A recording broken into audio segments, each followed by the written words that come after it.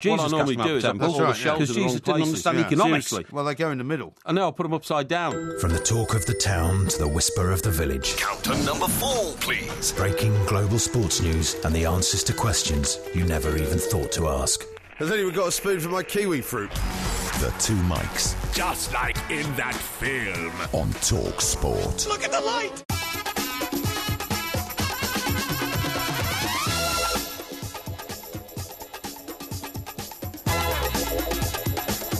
This is Talk Sport. We are the two mics. It's time to say a very, very good morning to a very unfortunate-looking Mr. Mike Parry. Very good morning to you, Mr. Parry. Yeah, all I can say, mate, is you're ridiculous opener. I mean, what's ridiculous about it? Well, all you've done is you've written some load of rubbish to try and wind me up, and you think not at all. You think I'm going to respond? What do you mean? I'm honestly going to respond? How have I wound you up? To your idiotic statement that Romelu Lukaku, was humiliated tonight. Well, of course he was. Don't be. Well, have you not listened to what the fans have said? What did he do? I'm not even going to respond to that. Did he score a goal? Do you honestly think... answer the question. Did he score a goal? Do you honestly think I'm going to respond to the childish, imbecilic statement you put in your open with, Roberto Martinez, has he got to go? The fans want Roberto Martinez to go. Oh, which fan? The fans that have been ringing up the Talk Sport ever since the game has been over. Oh, really? Yeah, saying that Roberto Martinez is not the man. Could you give me the identity of a couple of them, please? Well, I mean, if you want to go back through... I'm not aware of any fans ringing up saying that Roberto Martinez has got to go. Well, if you've been listening to the Sports Bar, you would have heard quite a few of them. I'm not aware of any fans ringing up saying Roberto. I'm sure we'll get some Everton fans. How do you know they're Everton fans? Well, because they say they're Everton fans. They say they're Everton fans. Are you saying they're not Everton fans? I'm saying there is no will whatsoever amongst the Everton fraternity. Are you absolutely sure about that? I'm absolutely certain for Roberto Martinez to go. I'll tell you what some of these people were saying. They were saying things like, he's incapable of organising a defence, he's incapable of making a team hang on to a lead. You know, they were 3-1 up. After all, were they not? Were they not 3-1 up? I'm not going to respond to all this garbage. Were they not 3-1 up? I'm not going to respond to all this garbage because I believe in dignity. Right. I do not believe in, explosive reactions. I do not believe in shouting and screaming. I do not believe in trying to cite the fact that the ball was well over the line when Sterling crossed it. There's no point talking about that. The game's over now. When Sterling crossed it for the goal that changed the course of the match. There's no point in talking about that. I'm not going to even go into the fact that Sterling was clearly offside when Manchester scored their first goal. There's no point in moaning and groaning about it. Because the way the rule goes, and I looked it up at that moment, I went to my referee's book and I saw that what it rests on now is whether or not the goalkeeper's vision was impaired by a player in front of him, and it clearly was. What about that penalty that John Stones committed in the previous game when he brought down Raheem Sterling and the referee didn't give it? What about that? Well, I didn't... Did you look that up in your referee's handbook? I did not make any comment about that, and I'm not making any comment about what happened tonight. No, you said it was a clear penalty at the time. I'm more worried about it. I've just seen a blood stain on my shirt. That is more worrying. Yeah. You're just trying to smash your wrist. I tell you what, I agree with you. I think you're quite right to take a dignified approach. I'm taking a dignified approach. But let's hear what you said before the game, when you made yet another unofficial appearance. Unofficial? Unofficial appearance. Unofficial appearance? On Hawksby and Jacobs. We'd like to extract your expertise on the situation. Oh, apparently Ollie's dropped something in the control room and we can't play that. What's he dropped? What's wrong with you? What do you mean he's dropped something? What has he done? Something gone wrong? Oh, well, never mind about that. We'll fix that. No, all right, we'll have to listen to it in a minute. I haven't even been bothered to find out the name of the referee who so culpably mismanaged the game because, I might get tempted when I have a drink in the next couple of days to start sending hate mail to the person concerned, and therefore I have no intention. No. I'm meeting this with dignity.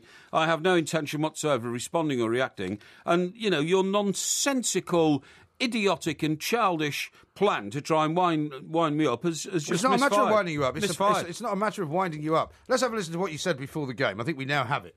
It's the most important game Everton have played for years, literally. What a morale boost it'll be to get through tonight, to meet Liverpool at Wembley in the League Cup final. It's absolutely critical, and I have to say, already I'm in a state of sort of catatonic shock at the prospect of losing.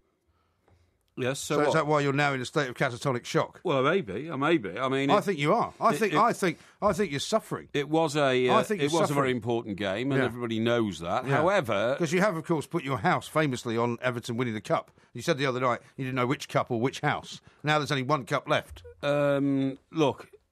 On Saturday, we play Carlisle. Yeah. If we get through that, we are two... I've never seen you looking like this. We are two... Are you sure you're not bleeding? I don't know where this bloodstain came from. Where is the bloodstain come from? Here, I don't know. Bizarre. But, you've scratched a mole or something. No, I haven't. No, well, I've got a sort of a spot on my arm. You've got like some blood blood coming out your arm. Yeah, okay, yeah. No, what... Shall I call for a nurse? No, thank you. What I'm saying is that we only have to win 2 games after winning on Saturday. Hopefully we'll beat Carlisle. We should do. Yeah. We will then be at Wembley. That'll be a Wembley appearance. So I'm not doom-laden or downtrodden or where feeling... Where will you be at Wembley for? The semi-final of the FA Cup. Oh, right. Do you know what I mean? It's the 4th on Saturday, then 5th, 6th, and then semi-final. Well, how will you get to Wembley if you beat Carlisle? Because we've got 2 more games to play in the 4th round and the 5th round right. before... But I thought before what you just said... in the 5th round and the 6th round. You don't get to go to Wembley after you beat Carlisle. No, I said if you listened and weren't obsessed I think your mind's gone. I think your mind's gone. I'm not obsessed by trying to wind me up. I'm not trying to wind you up. I've said 3 times, if Everton beat Carlisle on Saturday, they only need to win 2 more games to get to Wembley in the semi-final of the FA Cup, right? Is that clear enough for you? Okay. Well, let's go back Thickhead. 2 games and see when was the last time Everton won. Did you win the last game against Manchester City? No. I thought you Did you win the last game? I thought you just said we're looking forward. We're looking forward. Well, no, but since you said let's go, I'm not going into an inquest games. about it. I'm not going into an inquest about it. I think we need to. I don't want to dwell on the fact that the cross from Sterling was out. When was the last time Everton actually won? The City's first goal was offside. When was the last time Everton won a game? I refuse to get into it. I'm not getting into this. I can't remember. It is have they won a game this year? It is of utterly no interest whatsoever. Have they won a game this year? I am not going to get into a debate about the whys and wherefores of it. Right. Manchester City showed their frailties tonight. Would you not agree that Aguero showed Lukaku up, though? No, not at all. Really? Not at all. Aguero's a good player, but Lukaku is a very good player as well. Yeah, but Lukaku didn't do anything. So it's absolute nonsense. No, Lukaku didn't do anything. Let's have another listen to your analysis before the game. Okay. What Everton deserve is to get to not just 1 cup final, but 2 cup finals to justify the quality of players we've got and the fact that we have pulled together a really top-class football team. That's the wrong. That's the wrong clip. Well, that's not my fault. If you can't organise something, your incompetence in trying to show me up is now absolutely, vividly apparent to the audience out there. The millions listening around the world. Now we're going to play the correct regard you as the oaf, not me. Now we're going to play the correct. It's not a question of you being an oaf. It's a question of what you said about Sergio Aguero.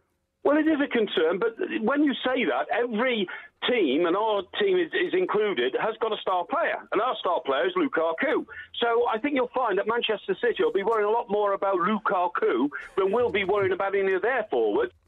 Yes. Well, that did prove to be very correct, didn't it? It certainly did. I mean... But Lukaku didn't score a goal. Wouldn't you like to talk about Barkley's goal? Wasn't it exceptional? It wasn't a very good goal. Utterly exceptional. But it's going to be forgotten, unfortunately. Isn't it good that we've got... It's going to be forgotten about because, he scored it first, so Everton went 3-1 up in the game, and then they lost the lead. Isn't it good that we've got Barkley to play for England next summer in France? I think if I was an Everton fan, I'd be pretty fed up with the way Roberto Martinez is handling the team. Yeah, but you're not an Everton fan, so frankly, we don't give a monkeys what you think because you don't know what it's like to support a team anyway. I want to hear from Everton fans. Because I'm sure there will be Everton fans out there who are very, very upset and fed up with the way that Roberto Martinez is allowing Everton's season, which started so promisingly. Yeah, but you see, you've got nothing better to do in life than try and wind people up. That's not my choice. That's not what I'm saying. I think you're pathetic because you don't support a football club, so you have no idea of the instincts of a football fan. No, you're talking about you. No, we're not talking about me. You're talking about you. I thought you said you were going to be calm. You're coming out with all these wild... I thought you said you were going to be calm. These wild, childish-like statements, thinking that you're going to, wind me up, thinking that I'm going to explode. I'm not trying to wind you up. And start swearing at you. I'm just telling you the way it is. What a dumb cough you are, I'm just telling you the way it is. And how that I knew you would do all this sort of thing, and I prepared myself mentally for it. So if I were you, mate, I'd be going to stick your head in a barrel of boiling oil or something like that to improve the looks in your face, because you're not going to get me wound up, Well, okay? I'm not trying to wind anybody up. I'm just trying to find out from you why on earth you're still loyal to Roberto Martinez, who seems to be taking Everton down a path which is not going to get them anything. Our English tennis star's playing tonight, isn't she? Johanna Konta is indeed. I'm looking forward to that. That's fantastic. I am looking forward to that. Who's she playing? I love to see. She's playing. Who's she playing? Aniska. Huh? What's her name? What's her name? Anis Gerber. Well, no, Aniska. Aniska? Yeah. No, she's playing Angelique. That's right. Yeah. Gerber. Yeah, Angelique Gerber. Yeah, that's right. Yeah. If you think of Gerber's Baby. Gerber's Baby, never heard of it. You never heard of Gerber's Baby? Angelique, I can remember that, because that's like a very famous actress woman with the lips. What's her name? Hey? She's married to Brad Pitt. Angelina. Angelina, not Angelique. Yeah. Angelina. Yes, that's a nice name. So is that it then? You don't want to talk about Everton? Well, what's the point? What do you want to talk about? I mean, how long do you want to bore the audience? How long do you want to bore the audience with a game? How long would you be boring the audience if Everton were going to play in a Merseyside Cup final? But how long would that have gone on for? They're not. Yeah, it's not happening. They're not. It's not happening. Did you see all the game? Roberto Martinez has killed it off. I have seen all the game, yeah. Did you see all 90 minutes of it? Roberto Martinez has killed Everton off. No. They're not going to win anything. Don't be ridiculous. They're going to finish in the bottom half of the table. Listen. And for a team that is supposedly the most entertaining in the Premier League, I think that is ridiculous. And for you, having attacked, Jurgen Klopp, having attacked Brendan Rodgers, having attacked Louis van Gaal, having attacked Jose Mourinho, having attacked every single manager in the Premier League, I find it astonishing that you think that Roberto Martinez is doing a good job. You're really out of control, you are. If Manchester City have been given a bottomless pit of money... Oh, it's a money thing now. So hang on. Oh, it's all about money now, is it? What about Leicester? They haven't got a bottomless pit of money. We're not talking about Leicester. We played Manchester City tonight.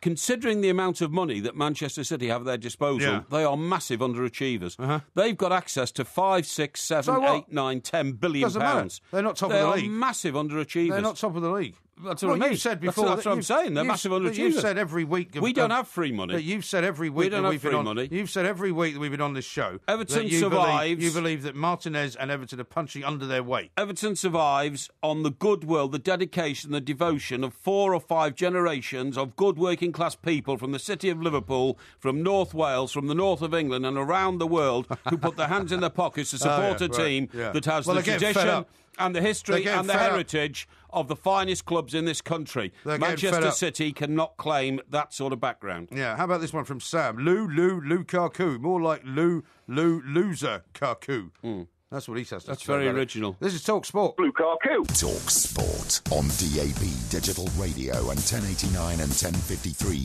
AM. The enduring home of football. It's modern radio, only better. Talk Sport. Better catch your own train. This is Talk Sport. We are the two mics. There's loads coming up. We've got Johanna Contat, of course, in her semi-final. The first time since 1983. We'll have some Porky commentary on that one, of course. Lisa O'Sullivan will keep us updated on it as well. Porkyvision coming up as well. And lots and lots of texts and tweets coming in. I should read you a few of them. Some of them might make you feel a bit better about yourself. Well, have you stopped bleeding, by the way? It's stopped bleeding at the moment. Guess who's Guess who's trying to get involved in this debate? Who? What does the name Neil Custis mean to you? Neil Custis? Yeah. What do you think of immediately when you hear of Neil Custis? Custis is, as you've called him many times, a very important and well-revered journalist. Oh, right? I've done that for years, but unfortunately, somebody who's more famous than me, Louis van Gaal, recently branded him as the Fat Man. The Fat Man, that's true, yeah. And why is Neil Custis sending you tweets? Well, there's a tweet here which comes allegedly from somebody called Neil Custis. Yeah. Are you sure it's him, though? Well, it seems to be.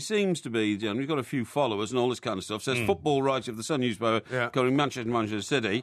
And he says, stop going on about the ball being over the line. City battered Everton. That's true. Oh, I see. Well, I thought this man was supposed to be a purist, in the way that football's played. An appreciator of the beautiful game and all that. Anyone who's a football purist will tell you. Who now, because he lives and exists in the northwest of England and therefore is myopic in his vision, right, when it comes to teams other than Manchester United, Manchester City. Are you saying he's a Manchester United fan? That they should be allowed to cheat. Yeah. They should be allowed to get away with... the rub of the green. It's the rub of the green. Decisions. It's the rub of the green. Which mean they score goals which should have been rubbed off. It's the rub of the green. And then sends me moaning and whinging notes. Did he send it to you? Yeah. Stop going on about ball being over the line. City battered Everton. They did, though. I mean, what about Aguero's shot that hit the post? I mean, that was really fantastic. One of the goals of the cup. A really great player would have put a bit of swerve on that and made sure it didn't hit the post. It would have gone in. Yes, that's right. Lukaku, the man. How about this from Chris? Or Ross Barkley. How about this from Chris, who says, it's time for Martinez to fall on his sword. His inability to organise a defence is legendary.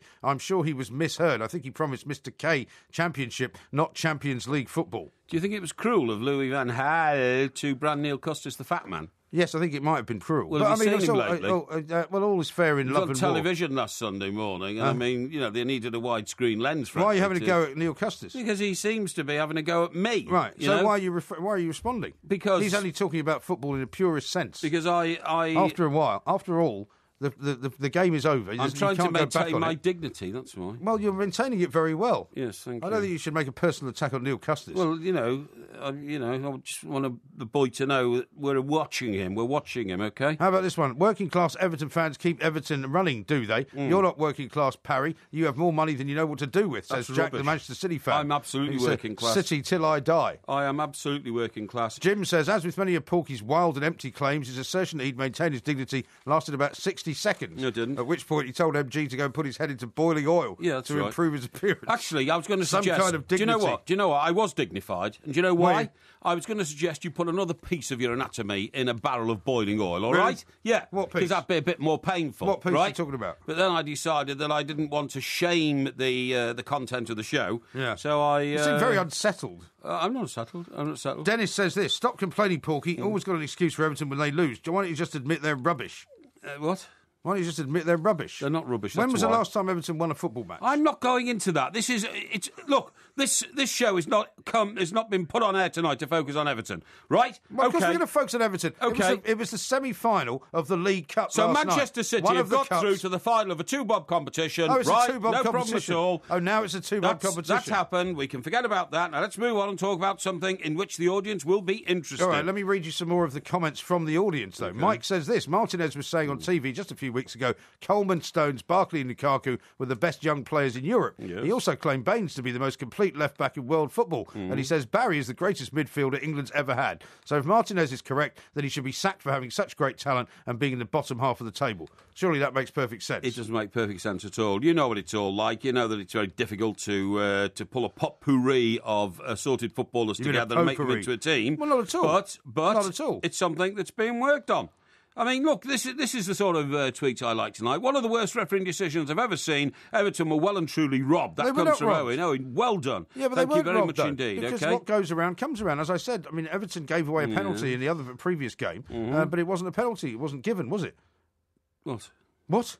When Stones brought Sterling down, and the penalty wasn't given. Well, in the referee's view, it wasn't a penalty. That's why it wasn't given. given. But in your view, it was a penalty. You said it was a penalty. I don't think And in everybody's view, it was a penalty.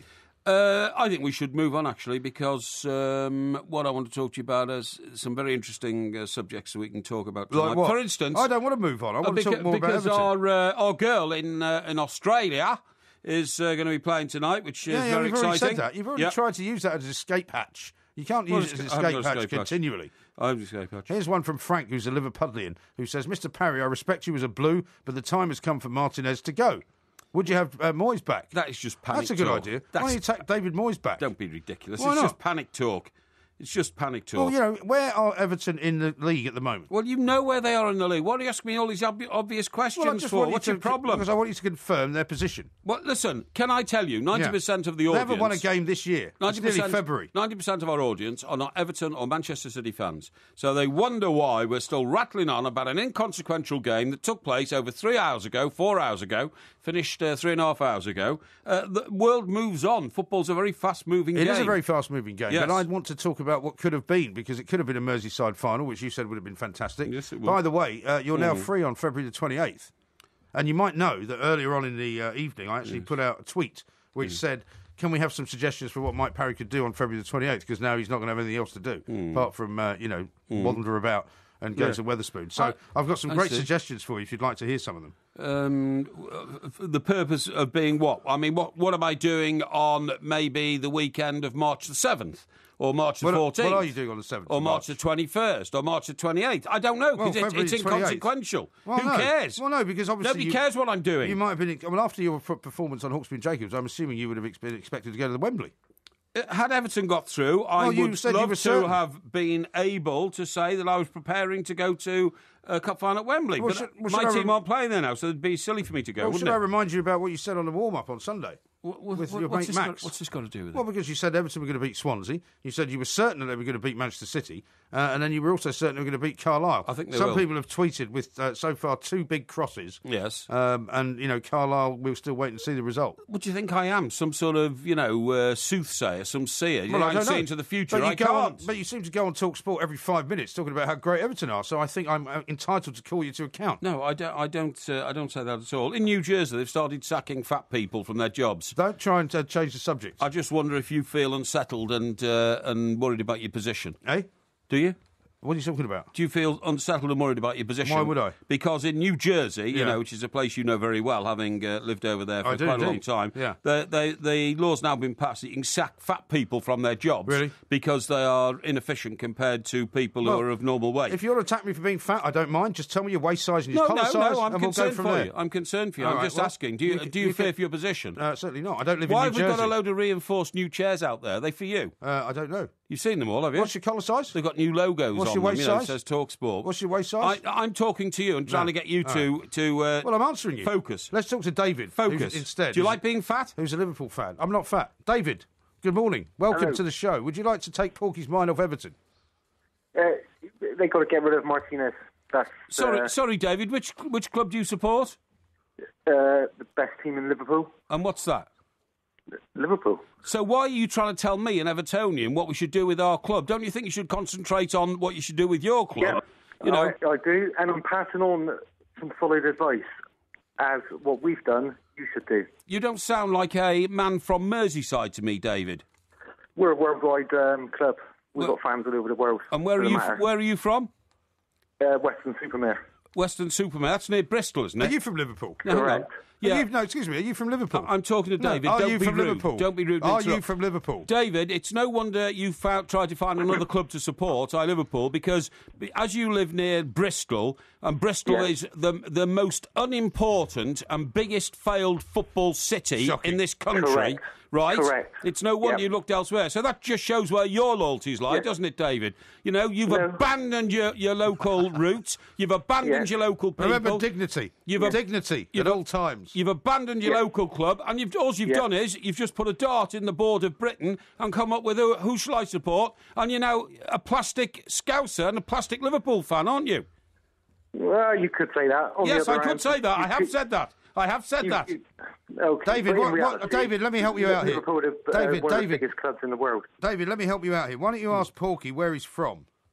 Why? Where are you from, Porky? What's that got to do with it? I'm from Chester. So you're not from Liverpool either? No, I've never claimed to be from Liverpool. Then? Well, how can you support a Liverpool club if you're from Chester? Because my parents were born and brought up in Birkenhead, which is part of the... Well, I mean, Chester, in fact, is part of the, the captive area of support around Merseyside. It's at the bottom of the Wirral. You didn't ask me where my parents were from. Where are your parents from, David?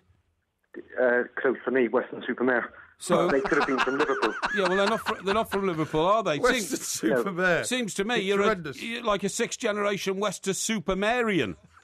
Third generation. Oh yeah, yeah. And why did you pick Liverpool? Was that because you saw them win the cup final? They're a decent team. No, I remember when I was a child, the first time I watched football, and I saw this magnificent sea of red and this beautiful noise from the Kop. And which was the game? They were worshipping King Kenny Dalglish. And which was the game? The greatest human being ever to walk this planet. And what game was that? Who were Liverpool playing that day? Doesn't matter. I think we lost to Brighton in the cup. I think you lost to Brighton in the cup. You think, but you don't know. That must have made a huge impression upon you, David. Allow me to apologise on behalf of Talk Sport, David. I know you called up in good faith, and I'm sorry that you've been subjected to a tirade of abuse from the plastic Everton fan from Chester. David, thank you very much for your call. Okay. Yeah, thanks, Dave. Here's one from really enjoyed that. Here's a tweet from Simon. And he says, Wetherspoons are doing half-price fish and chips night and karaoke on the 28th of February. That really amused you, that, hasn't it? It has, really amused you, yeah. It has. Of course, you wouldn't know what it's like to support a football club because you never have. I might join you. Damned thickhead. This is Talk Sport. Talk Sport on DAB Digital Radio and 1089 and 1053 AM. Freedom for sport. Can we kick it? Yes, we can. Talk Sport. You're a nut. This is Talk Sport. We are the two mics. Don't forget, coming up in a little while, Johanna Contact is going to be on with her semi-final down in the Australian Open, so we'll see how that gets on. That is going to be fantastic. It is, isn't it? Now, how about this from Georgie, who's texted into 81089? Yes. Porky is totally out of touch about the very many fans that are actually watching the Martinez glorified Wigan, a.k.a. Everton, getting regularly battered and bullied by every team. Moyes left it with a solid defence, a thing alien to Martinez. He is totally out of depth in the Premier League. And Kieran says, as an Everton fan, I'm with about 75% of Everton fans I see on Twitter, Martinez out. Yeah, but I'm not going to join a bandwagon of Martinez out. Anonymous fans like that, right? OK, they're entitled to their view, no problem at all, but they should not become a pressure group putting pressure on the club. The club is extremely well run, and to start a campaign, manager out, do you know how much turmoil that can create inside a club? Yeah, but you can't be happy with this performance, surely. I'm not happy with Everton results. Well, don't you blame the manager for that? You keep saying you've got these great players. You've got Barkley, you've got Baines, you've got Lukaku, who you keep raving on about as one of the great goal scorers of our time. I'm not the only person at Everton not happy with Everton results. Right. And everybody connected with Everton is not happy with the results. You'd be a madman to say you're happy with the results because we're in the lower half of the table. We've now exited a cup that we thought we'd get to the final of, or hoped that we would, and we're in the FA Cup. But, there's a lot of factors at a football club that contribute to the fact that the results don't always turn out the way you want them to. There are a lot of factors. I think we'll get it right. But when was the last game? I think we'll get it right under Mr. Martinez. But when was the last game Everton won? That was a simple question I asked you about 15 minutes ago. Just stop asking a repetitive and boring question. Well, when was it? Look, I am not going to go into it because I'm not going to be put on the spot to defend a club in whom I have total faith. I think it was against Dagenham and Redbridge. Right, fine. Well done. If you knew the question, why did you waste your time asking me?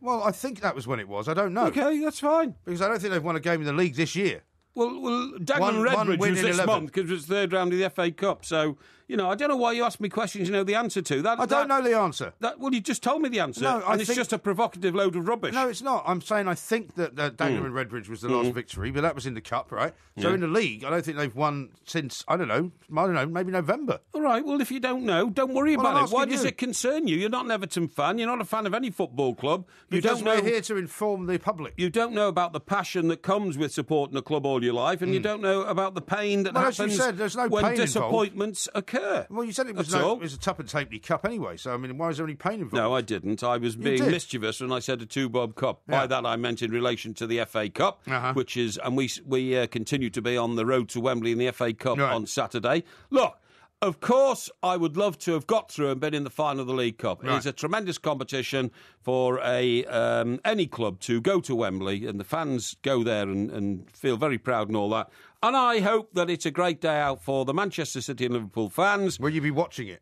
No, I probably won't, actually. No? I probably won't. And I will. Not out of envy or malice or anything like that, but frankly, I think, is it 4:30 on a Sunday afternoon it takes place or something like that? Well, it's on the 28th of February. 28th of Feb, yeah, and I think it kicks off at 3 o'clock, or 4 o'clock or something like that. And my team aren't there. I don't often, I very, very rarely sit down and watch games of football live which don't include my own club. Is that right? Yeah, my own team, because, the world's a busy place. Well, don't worry, we've got plenty of suggestions for what you can be doing instead. Well, I don't want any suggestions, thank you. I'm perfectly happy in knowing how to fully use and utilise my time. So it's very kind of people to send suggestions in. Yeah. Thank you very much indeed. But all you're doing, really, is pandering to the, crass stupidity and infantile behaviour of Mike Graham. And you're getting sucked into, his silly little plot because he thinks he's embarrassing me, which he isn't, by the way. I'm not embarrassing anybody. Dignity is the word I want to apply to the show tonight. Dignity. Dignity, yes. Dignity. Let's talk to Steve, who's in Tamworth. Hello, Steve. Oh, hi, guys. Yeah, hi. What would you like to say, Steve? Yeah, I think Everton will be mad to get rid of Martinez. Yes. Are you an Everton fan? No, I'm a Man United fan, so I like to watch a bit of turgid football. Well, that would be why you want to keep Martinez. Whenever I've watched Everton, I've been entertained. I mean, by the rules of the game, they have won in the league this year. The Stamford Bridge 2 weeks ago, 3-2. No, it was 3-3, I'm afraid. No, it was 3-3, I'm afraid. Yeah. Steve, what sort of a football fan are you, mate? Heaven's sake. Yeah, by the rules of the game, that should have been a 3-2 to Everton. Of course it should. Excuse me. So what you're saying, have you got you've got an alternative results table? No, the last table? goal was offside. You've got an alternative results table. Is that what you're telling me? Okay, what I'm saying is, if that referee decision had been correct... Yeah, but it doesn't matter. That was the score, 3-3. It doesn't matter. There's no point in you ringing up, Steve. No, Steve, there's no point in you ringing up just and telling down. me. I'm perfectly calm. And there's no point in you ringing up. At our there's guests. no point in you just ringing shut up. There is no point in you ringing up and telling me that the score was 3-2 when everyone knows it was 3-3. I'm not. I'm saying by the rules of the game, it was 3-2. Don't be ridiculous. Yes. Well, this wild behaviour against the callers who are good enough to call in and contribute to the show. I've been talking to callers on this show for a very long time. Don't you worry about it. Yeah, well, that's why we haven't got many these days, because you're rude and abusive to them. If you get your act together, mate, straighten up. I'm perfectly calm. Might have a more successful formula. Carry on, Steve. What else do you want to say? Oh, Yeah, so 2 refereeing decisions. You could be looking at Martinez as a great manager, a Wembley final, and a win at Stamford Bridge. Yeah. I think they'll finish not far off the top 4 this season. What? Yes, no, I totally agree. Have you gone mad, Steve? No, Steve, Have you gone mad? What do you think of Louis Van Gaal? Do you think he's good as well? No. No. Steve, do you not think... So you have got some basis in reality. Yeah, then. Steve, do you not think David Moyes should have been given more time at Manchester United? Because clearly he's a better manager and had a better idea of what to do than Louis Van Gaal. He definitely another season. Yes, exactly. He's a better manager than Roberto Martinez as well. Sorry? He's a better manager than Roberto Martinez. That's just a valid judgment, isn't it? Yeah. So what did you think? I just feel we're in the entertainment business as well. Whenever I watch Everton, I see goals and counter-attacking football. I do enjoy watching them. Good. I'm very happy for you.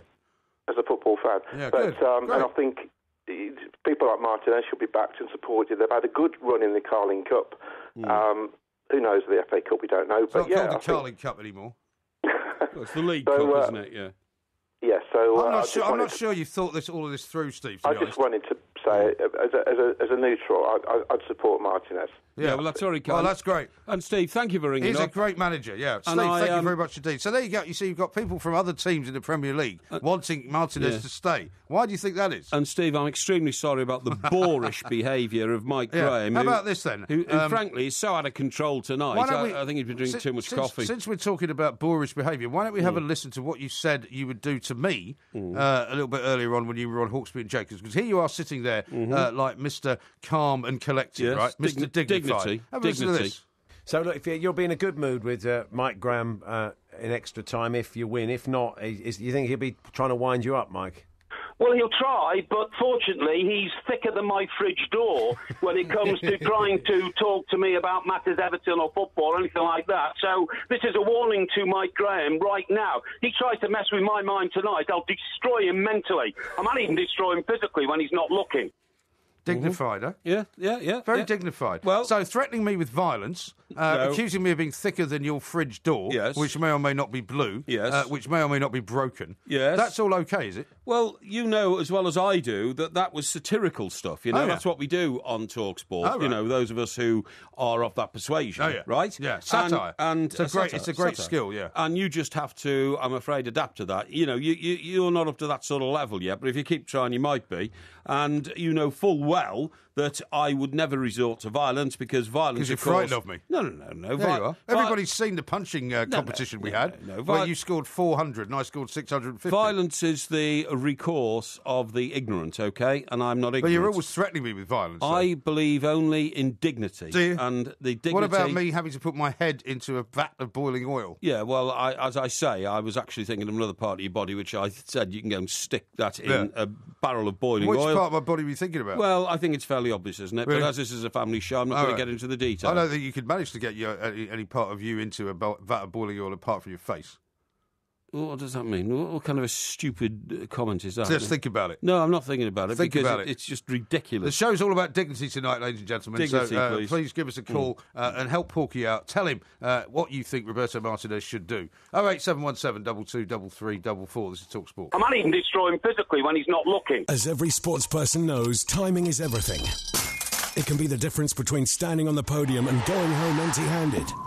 It can be the difference between a sweet first touch that finds the corner of the net and the missed kick that ends up in row Z. And when it comes to hereditary hair loss, timing is vital as well. Because the earlier you start using Regain for Men Extra Strength Scalp Foam, the higher your chances of success. An estimated 7.5 million men in the UK experience hereditary hair loss, many of them before they're 35. But fortunately, Regain is on hand with all the information and support you need to help you separate the facts from the fiction.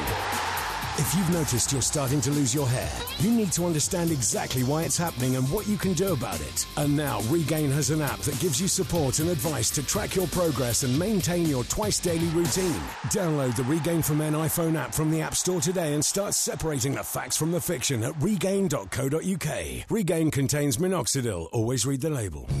This Friday, the Euro Millions jackpot from the National Lottery is a staggering £99 million.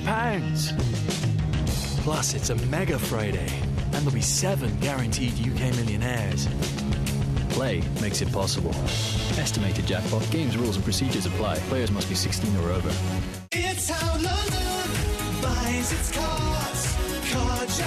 When Car Giant has a sale, we make it a giant one, with up to 8,000 cars in stock and some jaw-dropping reductions in price. Car Giant. Car Giant. Car Giant. Car Giant, of course. Car Giant. Come see us at our giant showroom in White City. It's how London buys its cars. Sale ends January 31st. Visit cargiant.co.uk. It's how London buys its cars. Car Giant. Talk Sport. Honest, diligent and remarkable. Amazing. We, of course, a podcast coming out a little bit later on. We're talking about Everton's devastation at being kicked out of the League Cup last night by Manchester City. They were 3-1 up and ended up losing by 4-3. A couple of people have pointed out that the last win in the league was against Newcastle at St James's Park. Absolutely. Way back on, I think last minute. Boxing Day, Boxing Day, 26. And here's one from Scouser who says, Mr. Parry, it's highly unlikely Everton will beat Carlisle on Saturday as they are not playing until Sunday. Yes, absolutely. Thank you very much for pointing that out. Yeah. Let's talk to Adrian Heath, a man who, of course, has seen better days with Everton, I guess you might say. Indeed. And find out what he makes of their performance last night and what he makes of Roberto Martinez. Mr. Heath, a very good morning to you. Welcome to the show. Good morning, fellas. Yeah, how you Adrian. doing? Yeah, well, I was doing okay. I was doing all right till about 4 hours ago, and then it all came unravelled a bit. But I thought, after we scored that, Ross Barkley scored a brilliant goal there, Adrian, and I thought, wow, that's given us a 2-goal cushion. We've got to get on with it. So, I have to admit what the critics are saying. We are having trouble hanging on to these leads. We are, and I think they needed to hold on a little bit longer. Obviously it was an unfortunate deflection. Yeah.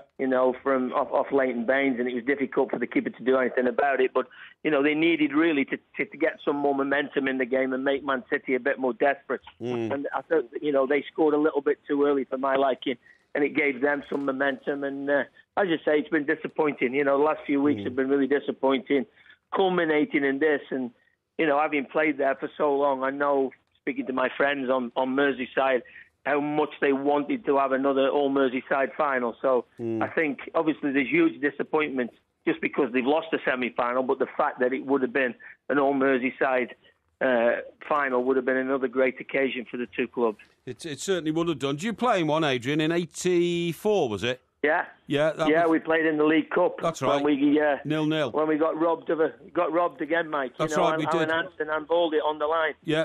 So, but hang on, Adrian. Let's just talk about being robbed, okay? Because as Porky the other night was talking about the stats on possession and all the rest of it between Liverpool and Stoke, Everton had 2 shots on target last night. Okay, 45% possession, only 2 corners. On the other hand, Manchester City had 5 shots on target, 19 shots altogether. I mean, the point is, what point are you making? My point is that they were not robbed; they were outplayed. Surely, Adrian. Well, they were outplayed the other night. I was talking about the last Merseyside final in '84 when we got beat by when we drew with Liverpool. Yeah, but you said robbed again, though. Yeah, well, we were robbed against Chelsea. Again. Well, we've had a few of them over the years. We sound like bitter blues now, Mike. Yeah, well, we're not bitter blues at all. I mean, Adrian, listen, let me put this to you. You're a former professional footballer. This guy in the studio with me has never heard of the principle of smash and grab, right? I mean, what a lot of teams do is soak up the pressure, taunt the opposition, and then bang, get in there and score the goal and take the victory away. That is a classic footballing tactic, is it not? Well, it is for teams who like to play on the counter-attack. I don't think we can really complain over the 2 legs. I think City just about deserved it. But I think the biggest problem now, Mike, is how we're going to finish the rest of the season, because obviously the pressure is mounting for Roberto. Yep. Every time I turn the radio on or read a newspaper from home, it's criticising Roberto. The only thing I will say in his defence is that this team, in the last 5 or 6 weeks, is very close to winning 2 or 3 of them games. Exactly. Had we done so, they would be sitting 5th, 6th in the league, and everybody would be saying, hey, we've got a chance of making, the top 6 and getting into Europe. Yes. I know they're all ifs and buts, but, you look at the decision against Chelsea, which was ridiculous. Yeah. That linesman shouldn't work again in the Premier League for me. No, it's not like the ball has travelled a long distance. It's in the penalty area. Yeah. It's cost them. It's robbed them. But isn't that swings and roundabouts of football, Adrian? Well, it is, but when you're sitting where Roberto Martinez is at this moment, he's looking for every crumb of comfort he can get. Yeah. And the problem is here that what happens is you suddenly lose 2 more games, and suddenly it's 8 games that you haven't won, and the pressure starts to mount. You know, we've got all the social media now, and it's becoming a really difficult time for him. I just hope that we can get this result at the weekend. I have every confidence that they can mount another good cup run, because this team is a good team. Yeah. Trust me. Well, that's the thing. I mean, it does appear to be a good team. It's got lots of very good players in it. They can score goals at will, but they seem, as Porky said, unable to hold on to a lead, and they keep making the same mistake. And that's the definition of madness, isn't it? Well, it is. But what I'm saying to you is, Roberto is what he is. You know, the reason that he got the reputation that he did was for his expansive football. He believes in playing through the field. He believes in opening the game up. You know, this is a guy that beat Manchester City with Wigan, you know, when you compare the 2 clubs, because the guy knows the way he wants to play. Now, all of a sudden, he's having 1 or 2 problems holding on to leads, and he's just all the pressure's starting to mount by the day. I just hope that now he can sort of mount another FA Cup run and then get a couple of results, because I think that the guy deserves a little bit of a break at this moment in time. Yeah, no, I totally agree with you there, Adrian. And the point is that I think we've got such a good team, such a good spine. When you think of, John Stones, when you think of Ross Barkley. John Stones. Yeah. And let me finish. Why was he playing at right back? Why was he playing at right back? Just let me finish. And Lukaku, because we've got 2 of the great central defenders. And you say to yourself, what's going to happen, Adrian, is Everton are going to go out against some team soon and thrash them 6-0. Well, this team is capable of. Yes. Yeah, I know. I've been listening to all the criticism of John Stones. Yes. If John Stones is so bad, why do all the top clubs in the world want to buy him? Exactly. Well, we don't know that, though, do we? We don't know that for sure. Of course we do. I do. Of course we do. I know that Barcelona have watched something like the last 15 games that Everton have played, and they aren't looking at anybody else.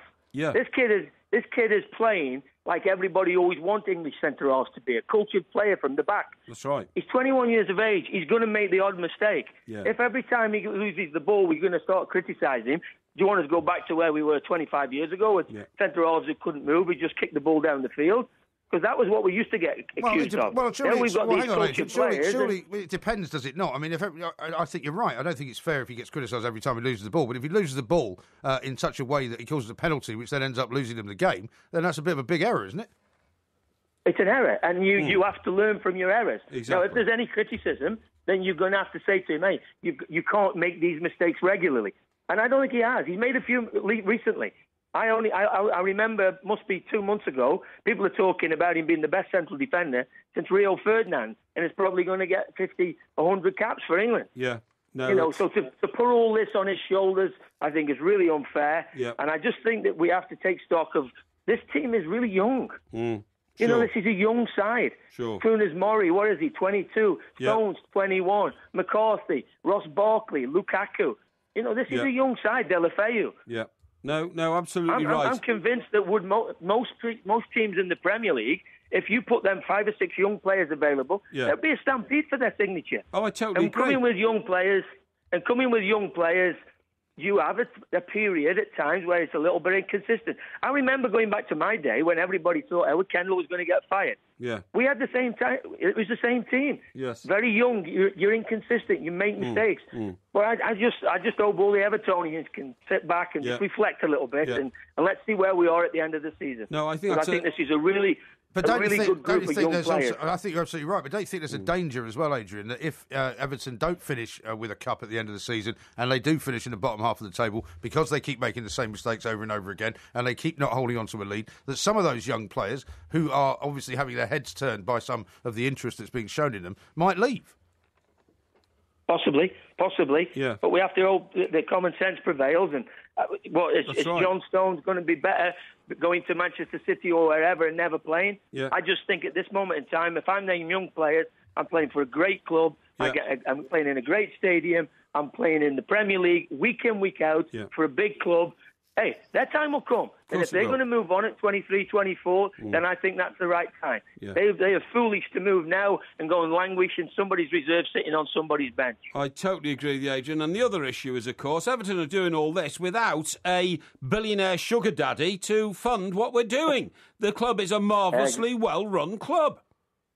Incredibly well-run club. And I think, I've said it a million times, my hat goes off to Bill Kenwright, the chairman. I know he's not everybody's cup of tea. He's mine. But let me tell you, Yeah. If we haven't got the billionaire, if we haven't got the sheikh, I want this guy in charge. Yeah. Not somebody. People forget all the people who've been at places like Leeds and Birmingham and Portsmouth and all these places where they've never really recovered. I'll stick with Bill Kenwright as long as we've got him. And if we get a sheikh or a billionaire somewhere come along, then maybe I think Bill would be the first one to say, you wouldn't turn one away, though, would you? Well, of course you wouldn't, because Mr. Kenwright's been looking for one for the last 10 years. Keep up, everybody idiots. Everybody knows where they are. Well, I'm telling you, we've been looking for a... Yeah, but you see, some clubs, and we've talked about this before, Adrian, some clubs just sell out to the first joker who comes along. That's why Leeds are the state they're in, Portsmouth in the state they're in, Nottingham Forest the state they're in. But Everton are still mighty. Adrian, thank you very much indeed for taking the time to talk to us at this very sad time. No problem. Adrian Heath there, very top man, slightly able to put things in the same perspective as you, but with slightly less bile, which is always nice. A couple of tweets to read out to you. Martin says, I'd love to explain Martinez's thinking, taking Delafau off, giving us no width and putting Kone on. Unbelievable. Well, it's because I think Kone and Lukaku do have a wonderful partnership together. They can operate brilliantly. One of our best performances of the season, Mike, was at Southampton. Well, they didn't operate brilliantly last night. Where we won 3-0, and the combination of Kone and Lukaku on that day was outstanding. Everybody thought that they would... didn't do very well last night, though, did they? Well, that's obvious, isn't it? Why do you always make a statement of the opposite? Because you're too thick to say anything else. I'm just trying to point out... Too thick to have any breadth of thought. Out the facts, that's all. Yeah, well, the facts I know. What I would appreciate is a bit of wider thinking. I'm giving you that as well. A bit of blue sky thinking. You just keep being offensive. Bit of blue sky thinking, You just keep being offensive, Instead of stating the obvious just to try and wind me up. I will not be wound up. Dignity. Stop talking. It's time for the news at 2 o'clock. On digital radio and 1089 and 1053 AM. Talk Sport. This is Talk Sport. We are the two Mikes. There will be a podcast coming out a little bit later on. We've got lots of tennis action coming up. We've got Joanna Conti coming up a little bit later on. Now, I've got something that will cheer you up, Mr. Parry. Oh, yes. This is from Phil in Hertfordshire, and he's texted into 81089. He says, for the first time ever, I'm texting in to support Mr. Parry. Thank you. His team had a 1-goal lead before the second leg and are a decent, if arguably underperforming outfit. So he had every right to be talking his team up ahead of the game. Perhaps he was a little blind to the threats Manchester City would bring, but it's not like City are unbeatable this season. And there's nothing worse than a supporter who's always belly-aching and negative before any game that matters. Better to be a disappointed optimist than a wizened old pessimist. Yes, I do, however, think there are some serious questions regarding Roberto's capacity to field a properly drilled defence, and I'm not sure it's something that he has the capability to address. Yes. Let's face it, it's hardly a newly discovered Achilles heel. Well, exactly, and, I hate So there's some people giving you some words of comfort. Very good one here from a guy called the Gerrymanderer, and he's got you down... The Gerrymanderer? Yeah, he's got you down to a T. So you think this guy's a genuine character? Yeah, he says, in my view, it's clearly just TalkSport employees who are, quote, ringing up on the two mics. That's a terrible slur. To hammer Mike Parry and supporting IROMG. The texts are being made up as well. That is obvious. Not it's true. just so MG can put the boot into Not Mike true. Parry. And I have to say that one long-term supporter, and that's Liz, right, has sent a couple of very supportive texts, which you, of course, have ignored completely. I haven't seen anything from Liz. So I will just read out the last one. I think it's really unfair. She says, you never read out the nice tweets, and I've sent some nice ones about Mike. I've just read one out now. Not one of hers, right? He deserves a bit more respect. That's what she's saying, OK? And she's absolutely right. So you deserve respect, despite the fact that you earlier on Hawksbee and Jacobs threatened physically to harm me if for some reason I wound you up. That was satirical. Oh, was it? That was satirical. OK, what about the putting me into boiling oil? Well, that was descriptive. That was descriptive. I mean, that's because you started to get me angry because you wouldn't get off the subject, and in fact, you were becoming rather abusive yourself. Not at all. And wallowing. It's not my way. Wallowing in my misery. It is not my way. And anybody who wallows in somebody else's misery is, in my view, a louse. Yes. Well, that's certainly something you would never do. Because you see, what it means is that you have so many shortcomings as an individual yourself, so many shortcomings that you are just inadequate, and so. Well, let me read you another one out. You've got nothing to boast about in your own life, so you try to take comfort in my misery. My boasting is not my way. Your problem is that you go around boasting all the time. I don't boast, and then when it all goes horribly wrong, you don't like it. Neil says this, Porky, I salute your undying passion for Everton. Always keep the faith. Okay. And he's Neil the Baggy. Now, I'll tell you what I'll do. We'll stop talking about Everton. Yeah, we will, yeah. However, there is a call from an Everton supporter, and I want to get test the temperature. Let me just check, first of all, whether Jed, who's called in from Tamworth in Staffordshire, is or is not a TalkSport employee. Jed, are you a TalkSport employee? Not at the moment, no. Thank you very much indeed. What would you like to say? I despair at where Everton are at the moment. Why? I don't mind, as you know, Europe. What was it? The Champions League in 3 seasons, and we're a point above West Brom. Yeah, but what do you think of our team, Jed? The greatest Everton team in 10 years, and we're a point above West Brom. Yeah, well, there's nothing wrong with West Brom. Don't denigrate West Brom. The point is, Jed, we've got a team full of fantastic footballers. They will click, they will come together, and I'm telling you, they will blow the socks off a lot of the world, and that's all you need to know. I mean, if you're saying, oh, it's terrible, get rid of Martinez, who do you want as the Everton manager in his place? I'll just put anyone from a lower league, anyone who can actually organise a back four to hold on to a 2-0 lead. Don't be so ridiculous. Anyone who can hold on to a 2-0 lead. You can't have an anyone, mate, running a club like Everton. It just doesn't work like that. You know, you can't drag somebody in off the streets. We've got a great manager. He's going to prove that. Believe me. Have faith, boy. Are you worried, Jed? What do you mean, boy? Yeah. How old are you, Jed? I'm 56. Yeah, well, there you go, you see. I know you should call him boy. Did you hear Adrian Heath a few minutes ago? Adrian Heath said, look, it was just like this in Howard Kendall's early days. And then the team grew, matured, knitted together, got a bit older and suddenly became world beaters, literally world beaters. And that's what's going to happen this time, believe me. That team is gone in the summer. 3 months' time, that team is gone. What do you mean by that? Are you seriously saying that we're going to hang on to Lukaku and Stones? Well, the way Stones is playing at the moment... You seriously think they're going to be there in 6 months' time? Oh, Lukaku will be there without a shadow of a doubt. No. And John Stones will be there unless somebody offers £80 million. And if somebody offers £80 million, then of course you let him go, because every club is a selling club. There's nothing that's what they want for Hazard at Chelsea. Yeah, well, I don't think they're going to get that for Stones. John Stones will get into that sort of category. How did you become an Everton fan and live in Tamworth, Jed? Yeah, how about this, Jed? Where are your parents from? 1968. The first game I ever seen on the television, Everton West Brom. 1-0, Jeff Astle. Yeah, said to my brother, which team do you want? He said West Brom. Yeah. I said Everton. Okay. Yeah. Good man. Well, I mean, you keep the faith, Joe, but don't get despairing like this, right? We're Evertonians, and we look up, and we stand straight. We ride high, we shoot straight. Don't worry about all of the garbage, that surrounds you. The best is good. And I was there in the 80s, and I seen the best. Yeah, and I'm telling you, this is rubbish. And one last thing, terrible I'll tell you, if Ken Wright, I will respect that man if, when he walks away, he just takes away the amount of money he put into the club. If he walks away with 160 million quid in his pocket, no respect at all. If he just leaves the amount of money, 20 million quid he put in, if he takes that out and walks away and sticks the rest of it into a new stadium, every respect for the man. If he doesn't...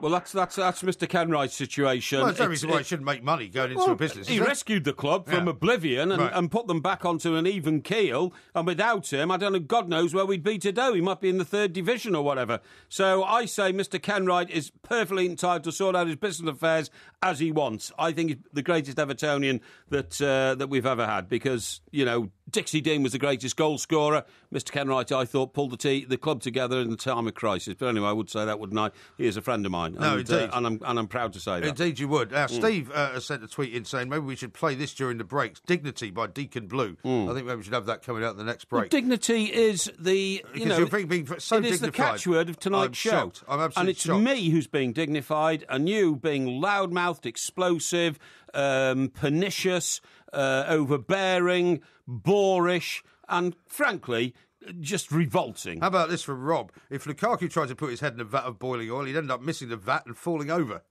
With a ridiculous statement, considering that Lukaku's performances this season have been so good. Yeah, but only in games that don't matter. That's the point. Oh, I'm sorry. So when you in suddenly... the big games that matter, he's not doing it. So two-thirds of the games have been played this season. Yeah. Lukaku is the second highest scorer in the Premier League. Well, so he must have played some games that matter, mustn't he? No, because if you were the second highest scorer in the Premier League, you would expect to have your team a bit higher up the league than where Everton currently are, which is 12th, 8 points away from relegation, which tells me that he scores an awful lot of goals that don't matter. That's the anomalies of professional football, something you don't know about. Now, one final one on this, because we will close off the Everton saga, because it's depressing. And I'm terribly sorry listening to you warbling on about this is from Danny in Birkenhead. He says, people from Birkenhead support Tranmere Rovers, not that joke of a club Everton. I'll tell you how many people supported Tranmere Rovers last time they played a home game. It's about 1,300. Very harsh. So I think you'll find there are a few people from the Wirral and Birkenhead. What's this guy's name? His name is Danny. Danny, who are Everton and possibly Liverpool supporters. Right. Thank you very much indeed. Have you seen the time? I don't care about the time, because I'm just glad that you have now decided to shut your fat gonorrheal mouth and stop talking about, things you don't know anything about. Very harsh. As long as dignity is the watchword, we'll all be fine. Dignity is the watchword. This is Talk Sport. Dignity. Yes, I can absolutely confirm. You do have a win on here for 1, 2, 3, 4, 5, 6. 6 zeros after the number 1, which tells me it's for £1 million. Right. Absolutely fantastic. You're a millionaire. Yes. There's a guaranteed millionaire in every lotto draw and a chance to win the jackpot. Thanks to Mrs. Galbraith, Noel Edmonds didn't win. Anyone can win with Lotto. Please, don't let it be Noel. Games, rules and procedures apply. Players must be 16 or over. The new BMW 118i M Sport 5-door sports hatch. Monthly rentals from £259 per month. Pure BMW. £4,199 initial rental. 36-month hire agreement from BMW Financial Services. Subject to status and availability for new vehicles ordered by 31st of March and registered by 30th of June 2016. UK only, guarantees may be required. Mileage and other conditions apply when you return the vehicle. Hurry, Monday is your last chance to get great savings on many sofas in the best ever DFS winter sale. Be lovely. In the details very often is the beauty. When all these little things come together, it's the ultimate feeling of completeness. The Volvo V40R design with adaptive digital display, illuminated gear shift and 17-inch diamond-cut alloys. Now from just $259 a month, including maintenance, with Volvo Car Leasing, with an initial rental of £259. 4-year personal contract hire agreement. Offer ends March 31st. Subject to status. Mileage and return conditions apply. Rental includes optional maintenance covering routine servicing, tyres, replacement parts and repair due to fair wear and tear. Visit volvocars.co.uk for more details. Book a test drive today at your nearest Volvo showroom. The Volvo V40R design. Life is in the details. I check the fixtures online. I order my pizza online. And when I want to check my sexual health, I can do that online too. The Confidant Home Test accurately checks for 10 main infections at the same time, from a single sample. It's fast, discreet, and it's 100% confidential. Order your Confidant Home STI test kit online at confidanttest.com. Results are not intended to replace medical advice and should be used as a convenient way of getting tested before consulting a GP. Age 16 plus. UK customers only. Terms and fees apply. On DAB Digital Radio and 1089 and 1053 AM. A terrific performance. Turn of pace and eye for goal. Shout about it. Talk Sport.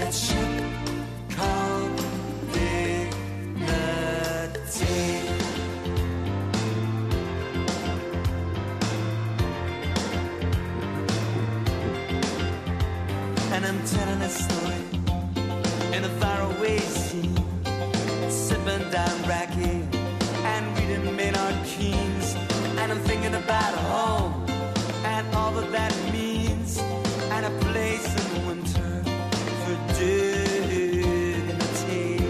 Quite a nice song, that, you have to say. What song is that? Dignity by Deacon Blue. Deacon Scottish Blue? band. Who are Deacon Blue? They're a Scottish band. And how long have they been around? Well, they've been around for years. Right, Years and years. So they've never really made it then? Oh, yeah, well, Dignity was a huge hit. That's a huge hit, that. I've never heard of Deacon Blue or Dignity. You've never heard of either of them? No. And that doesn't surprise me. I keep an eye on the pop charts. I'm When you not say sure, a few years... I'm not sure they put out a greatest hits album. How many years do you mean? Well, I would imagine Dignity must be at least 20 years old. 20 years old? If not longer. It's nothing to do with me. Listen, I want to talk to you about the fact that you seem to be under a bit of stress, right? Stress? Yes, you do. Not at all.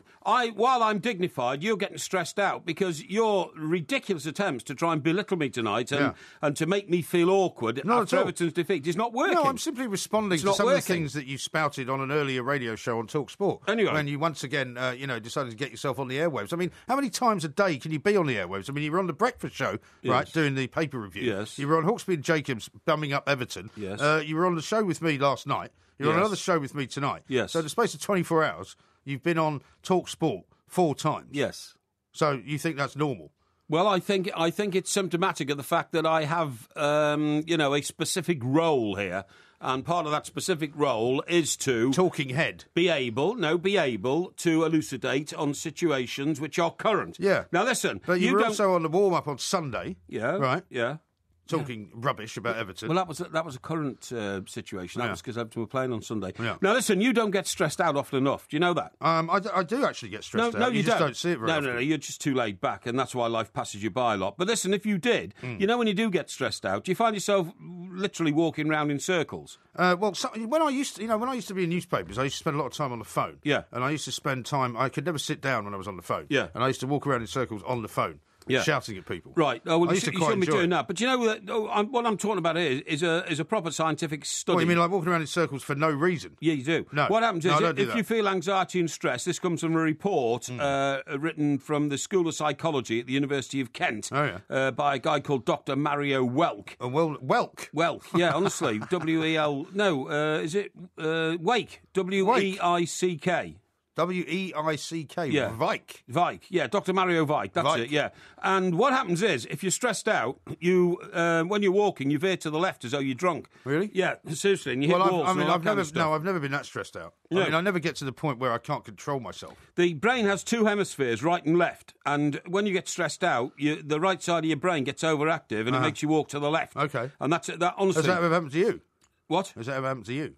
Well, I'm not aware of it, but this research was published in a journal called Cognition, and that's one of the journals that I read, one of the medical journals, OK? Yeah. And the brain's 2 hemispheres are associated with different motivational systems. Right. Experiencing anxiety and inhibition have more activity in the right-hand side of the brain, which causes people to walk in a leftward trajectory. So, you know when you take your hands off the wheel of your car when you're driving down the motorway or something like that? I don't do that. No, I don't either. But if you did... Why would you do that? Well, I'm just giving you an analogy. You know, the only time I would ever do that is to test whether or not the car's going in a straight line. Well, that's what I mean. If the wheels are aligned or something like that, and then it drifts to the left or the right. That's what happens to you when you're stressed out, except you drift to the left and you could hit walls, OK? Right. It's well, true. that's never happened to me. I've never seen it happen to anybody else either. The area of the brain responsible, right, because I've found this out, and it interferes with the magnetic resonance and the neuroimaging, right, is right in the middle of the brain there, and it affects either right or left, depending how stressed out you're getting. OK? Right. Did you know that? No, I didn't know that. Yeah, well, you see, I'm not sure I believe it. I'm not sure about this guy, Dr. Vike. No, it's I've never heard of him either. It's true. Yeah. Now, I've got something else to tell you, actually, and that is that... now, when you get stressed out, you do daft things, OK? Right. And sometimes you mix that with drink and you're in real trouble. Well, being stressed out and drinking too much is definitely a recipe for disaster. Right, particularly if you've got a mobile phone in your hand. Yeah. So guess what? A new app has been developed, which you can attach to your phone, which means you can't send... What do you mean you attach it to your phone? Well, you know, you put it on your phone. Well, you download it, you mean? Download it, that's right, yeah. You've got to attach it. Well, you know what I'm talking about. You're hanging off. And what happens is you cannot send nasty messages to people I don't send nasty messages to when people. you're intoxicated. But I don't do you that. just said you did. You just said it's a recipe for disaster. No, I said it's a recipe for disaster. Yeah. I did not say anything about messages. Well, what else do you think it's a recipe? I said being stressed out and drinking heavily is a recipe for disaster. It's bad for your health. No, it's when you've got a mobile phone in your hand, it's even worse. Well, I'm not talking about that. You often send out fiery tweets when you've been drinking. Fiery? Yeah, I've seen them on a Saturday night. Absolutely yes, you do. not. Yes, you do. No. I get involved occasionally in the odd spat with people on Twitter. Exactly. Nothing to do with whether I've been drinking or not. Anyway. Depends on what mood I'm in. You can now get an app which can stop you doing this, OK? Oh, yeah? And it's specifically designed to deal with, developed this disparity case with... Is this the one that you can recall stuff on? Yes, drunken customers aged 17 to 26, a market thought to number more than 100 million people around the world. It's okay, and it's done in the University of Virginia. And what University they do of is... Virginia? Yeah, Virginia. In America? Yeah, well, where do you think Virginia is? Well, I'm just making sure the University of Virginia is the one you're talking about. Where do you think it is? Well, I think it's in America. It's the Exactly. Commonwealth of Virginia. Yeah, it is, yeah. But I just want to make sure it's not some ersatz University of Virginia. No. The chief executive of Drunk Mode, right? Yeah. Was this guy, what's his name? Joshua Anton, who was a graduate of the University of Virginia, where he developed Drunk Mode. So he's now become the chief executive at a very young age. And it manages a stable of smartphone applications. You should get it. For intoxicated customers. The first creation was an app that discourages drinkers from texting and calling friends while intoxicated by forcing them to solve a mathematical problem to activate their phone. Really? Yeah. Yeah, how about that? Yeah, but that wouldn't work, would it? Yeah. Would that work for you? I don't know. Well, I mean, if you decided you were annoyed and you want to ring somebody, right? Well, I don't do it when I'm annoyed. Well, okay, but if you were, no, and if you did... just imagine that you did, okay? Well, I'm massively disciplined, actually. Are you? I don't do that. Well, thank God for that. Yeah. But imagine if you were not massively disciplined and you wanted to ring somebody up and give them a piece of your mind. Yes. And you saw that there was some ridiculous locked device and making it impossible for you to make the call. Yeah. You just throw the phone, wouldn't you? Well, no, I wouldn't, no. Other apps force the user to play a game that's evaluating the dexterity of their brain. You see what I mean? Right. So if you can play this game and get the answer, then you're all right to send your message. Yeah. If you can't, you shouldn't. It's called Drunk Text Saviour. How do they know you want to call? You want to send a nasty message? What if you just want to call a cab? Well, no, but you. Well, how do they know? Well, because you've got to illustrate through these tests that you have to do whether you're being rational. So what you're saying is that this thing comes on at night. Yeah. Because you ask it to come on. Absolutely. So even if you're not drunk, it could be on there. Absolutely. Well, that would be ridiculous. No, it's not. Well, I mean, what if you're just coming out of a pub and you want to call a cab? Yeah. And you get this ridiculous puzzle. Well, you've got to get through the puzzle and get the answer, and then you can use the phone. No. Now, this guy called Ronnie... Sounds like a stupid idea. Well, I think you should hear it out before you start branding things stupid, the mood you're in. Right, Ronnie Rocher, who's 29, and he comes from Texas. Right. He invented Drunk Text Saviour, right? Right. And he sends users a warning if their text is filled with a misspelling or expletives. Right. So what it does is it actually bars bad vibes going off your phone. You see what I mean? Well, you can send a nasty text to somebody without spelling it wrongly or using an expletive. No, the point is, what this app can do is it can detect whether it's an aggressive message. You see what I mean? Well, yeah, but if it's and aggressive... ask you to check it. Well, how can it... But what if an aggressive message could be any number of things, surely? Well, it says here... it can pick up whether you've created whether you've created an explicit text to a boss giving voice to the feeling that he was underpaid and that you are underpaid and underappreciated. The problem is Apple doesn't let you intercept text messages, he said. Apps stopping a drunk user from sending texts can only be used after a warning, like a friend placing your hand on a shoulder and saying, are you sure you want to send this? Yeah. This is very interesting, it sounds isn't like it? a nanny state to me. Well, I think it's good. Why wouldn't it be simpler if they just sort of said, why don't you block out certain numbers so you can't get in touch with certain people that you might regret talking to at certain points of the night? How about this? A guy in New Jersey... Or how about you don't listen to anything I say? Well, because I'm going to answer that now. Go on, then. A guy in New Jersey has gone even further. He has invented an app which actually provides a breathalyzer device connected to the phone. Oh, yeah. Via Bluetooth. Okay? Yeah. Right. And what you have to do is you have to pass the breathalyzer test before you can actually get onto the phone. Do you know what I saw the other day, actually, speaking of breathalyzers? I can't remember where I was. I think it was in Halfords, I think I saw it. And they've got these little boxes of breathalyzer, little mini breathalyzer kits being sold in Halfords. And next to it was a sign that said, please be aware that if you're driving in France, it is now compulsory to carry one of these in your car. And if you don't have one, you can be fined. Really? So if you go, because they used to say that you have to have a triangle. That's right, a red triangle, which you now have to have here as well. Yes. Now, apparently, if you're going to drive in France, you have to have a little mini breathalyzer kit. Why? Well, because why do you want to breathalyse yourself? Well, to make sure that you're not over the limit. Well, just don't drive when you're in France. Don't get on the wine and then get into your Citroën and start burning around on their, what do they call the roads in France? Well, the autoroutes. Autoroutes or whatever, yeah. No, you shouldn't shouldn't do it, should you? Well, no, the point is that, but if you're even stopped as you're going through France and you don't have a little mini breathalyzer kit, that is clear. That somebody's been sitting in an office in Brussels somewhere thinking of something stupid to invent to have a new rule on drivers. Could well be. Now, coming up, we're going to find out what's going on down in China. Good. The heart of the economic Well, you know what is going on in China? What is? They're transplanting heads off monkeys onto other monkeys. And they'll be doing it... They'll be putting monkeys' heads on humans soon. No, I have. I could think of a good candidate for one of those. Oh, I see. This is Talk Sport. Talk Sport. And it's in! A diving header at the end of a 50-yard run. From the root to the tip. Talk Sport.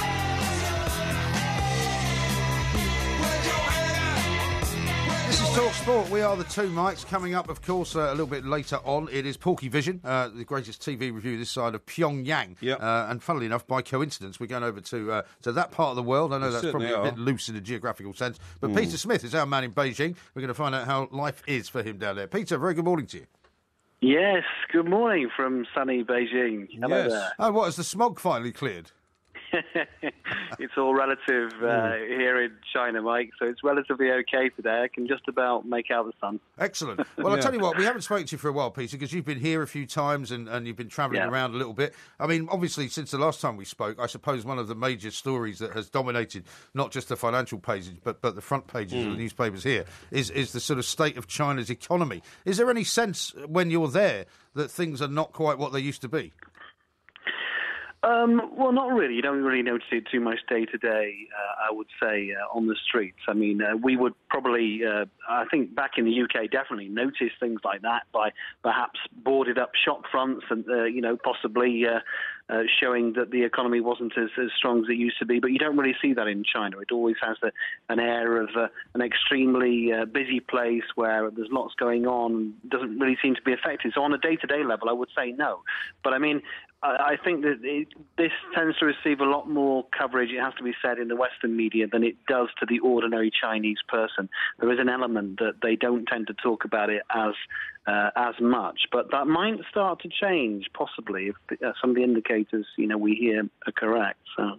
Well, the thing is, Pete, when you look at it, it's ludicrous for people to start panicking about the Chinese economy. I think the growth rate per quarter is down to 7%. I mean, any European country that was getting, or any Western country, including America, was getting growth of 7% a quarter, would be in boom time and boom land. So it's all relative, isn't it?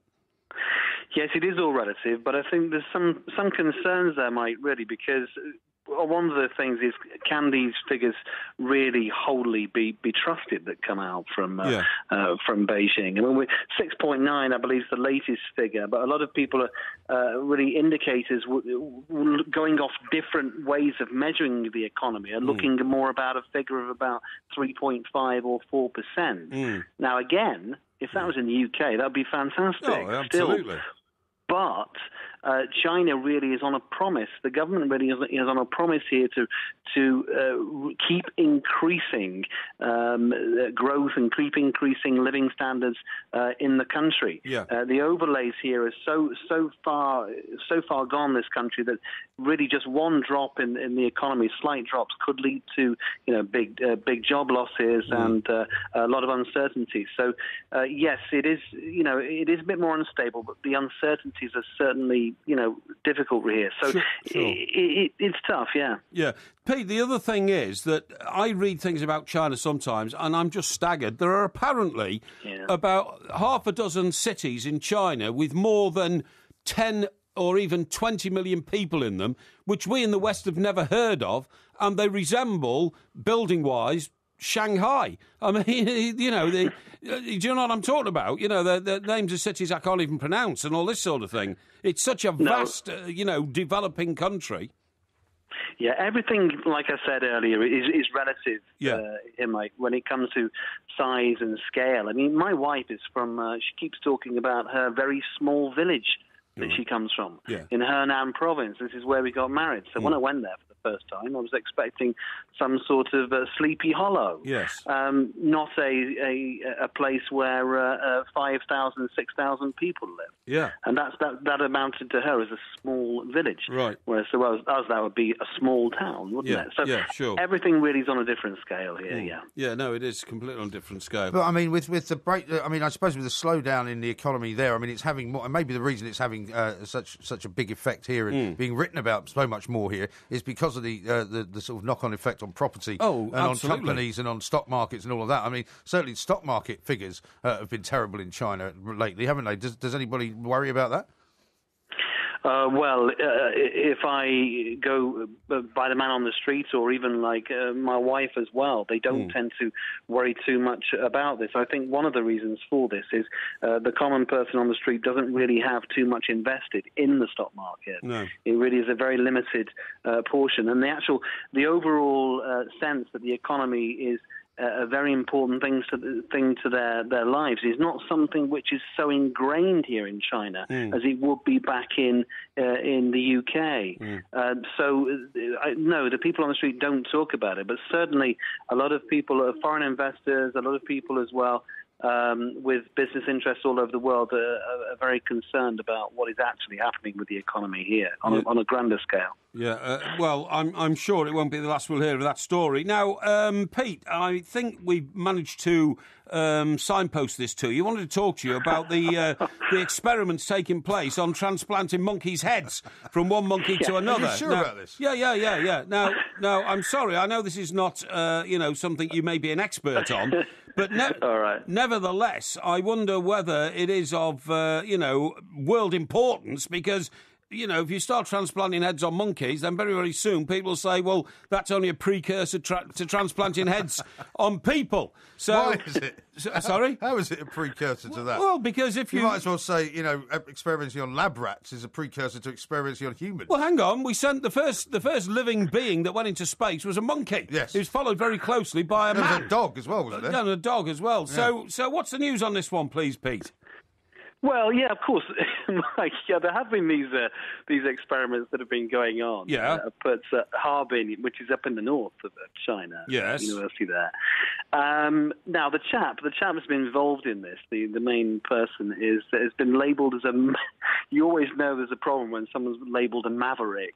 A maverick. I thought you were going to say mad scientist. Yeah, so did I. Yeah, he's a maverick surgeon. This chap called Mr. Canavero. I don't think he's in any way related to Chelsea's former physio. No, that's right. Well, he might be. He could be. You never know. But he's been out here doing experimentation on animals, of course, first, monkeys and mice. And, of course, one of the reasons for that is this sort of experimentation for ethical reasons is not yet fully allowed back in, say, for example, European Union or America. Yeah. So China really does have a bit more flexibility with rather lax legislation as to how far you can actually go here regarding this sort of stuff.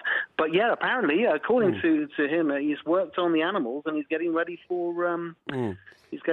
a full human head transplant. It's like something out of Dr. Moreau. Well, I mean, the thing is, Pete, you live in China, and I know that the rules and regulations there are, as you say, lax. But in Europe, they wouldn't take kindly to transplanting monkeys' heads onto humans, despite the fact that Peter Reid, a very well-known football manager in this country, is always greeted by opposition fans with the chant, "Peter Reid's got a monkey's head."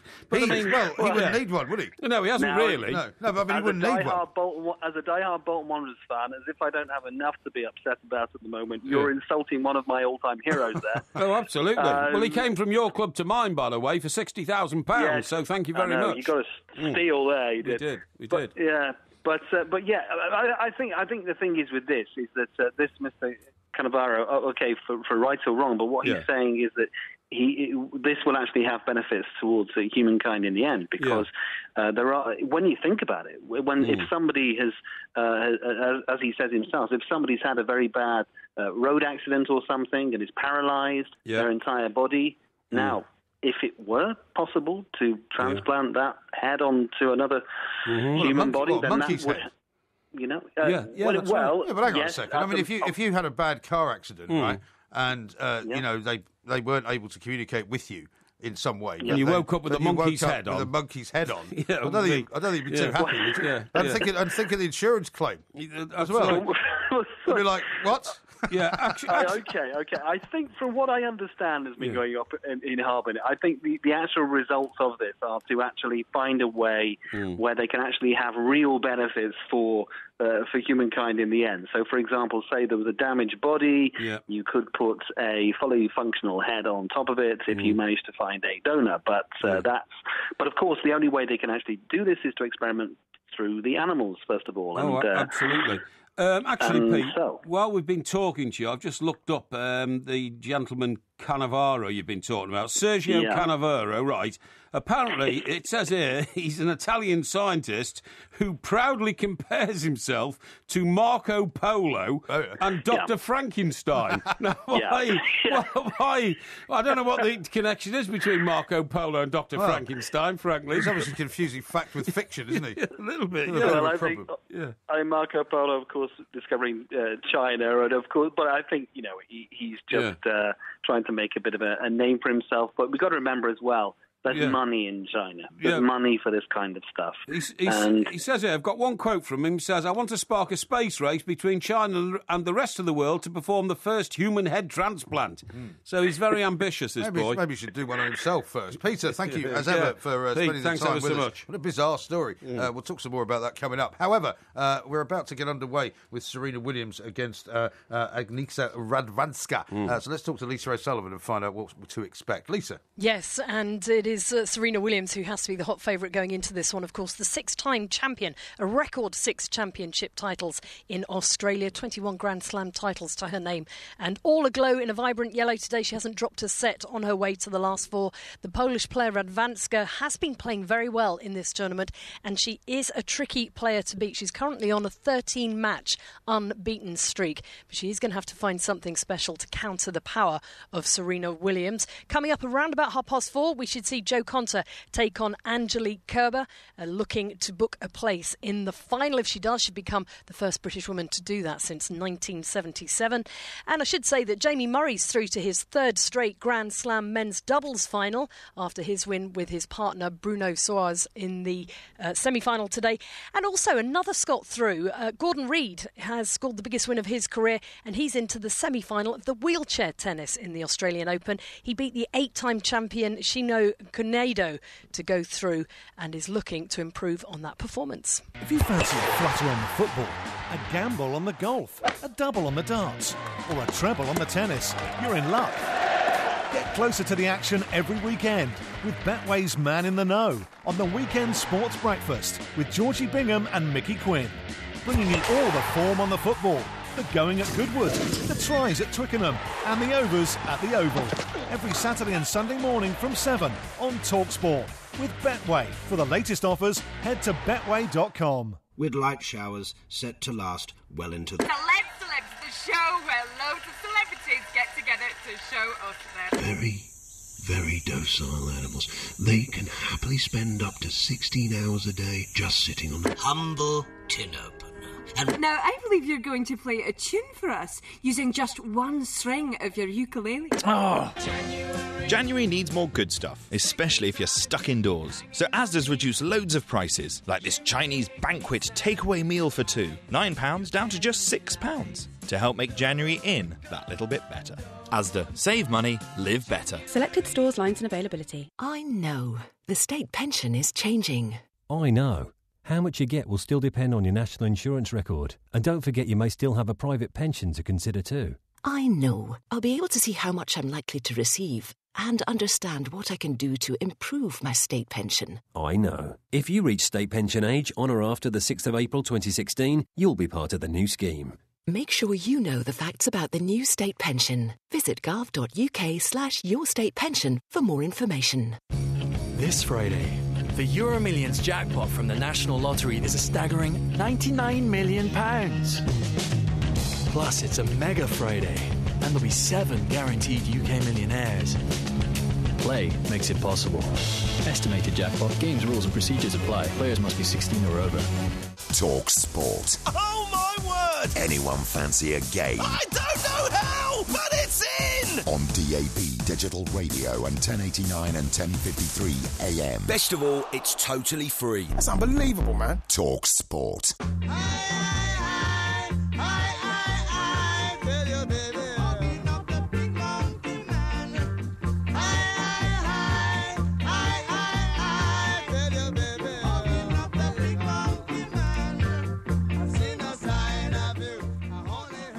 This is Talk Sport. We are the two mics. Lots more coming up. Of course, Serena Williams has just won the first game against Radwanska over in Australia. I might ask you to do a little bit of commentary coming up in a little while. But I'm going to read out some more tweets here. I've had a few complimentary messages about my commentary, by the way. Yes, people say it's very good. A lot of people have been very complimentary about it. Yeah. And here's some more complimentary stuff, because I'm starting to feel a bit sorry for you now, which is always a weakness of mine, I'm afraid. Here's one. Liz Hilton, who you're always telling me I never read out any of her tweets, right? Here's one of hers.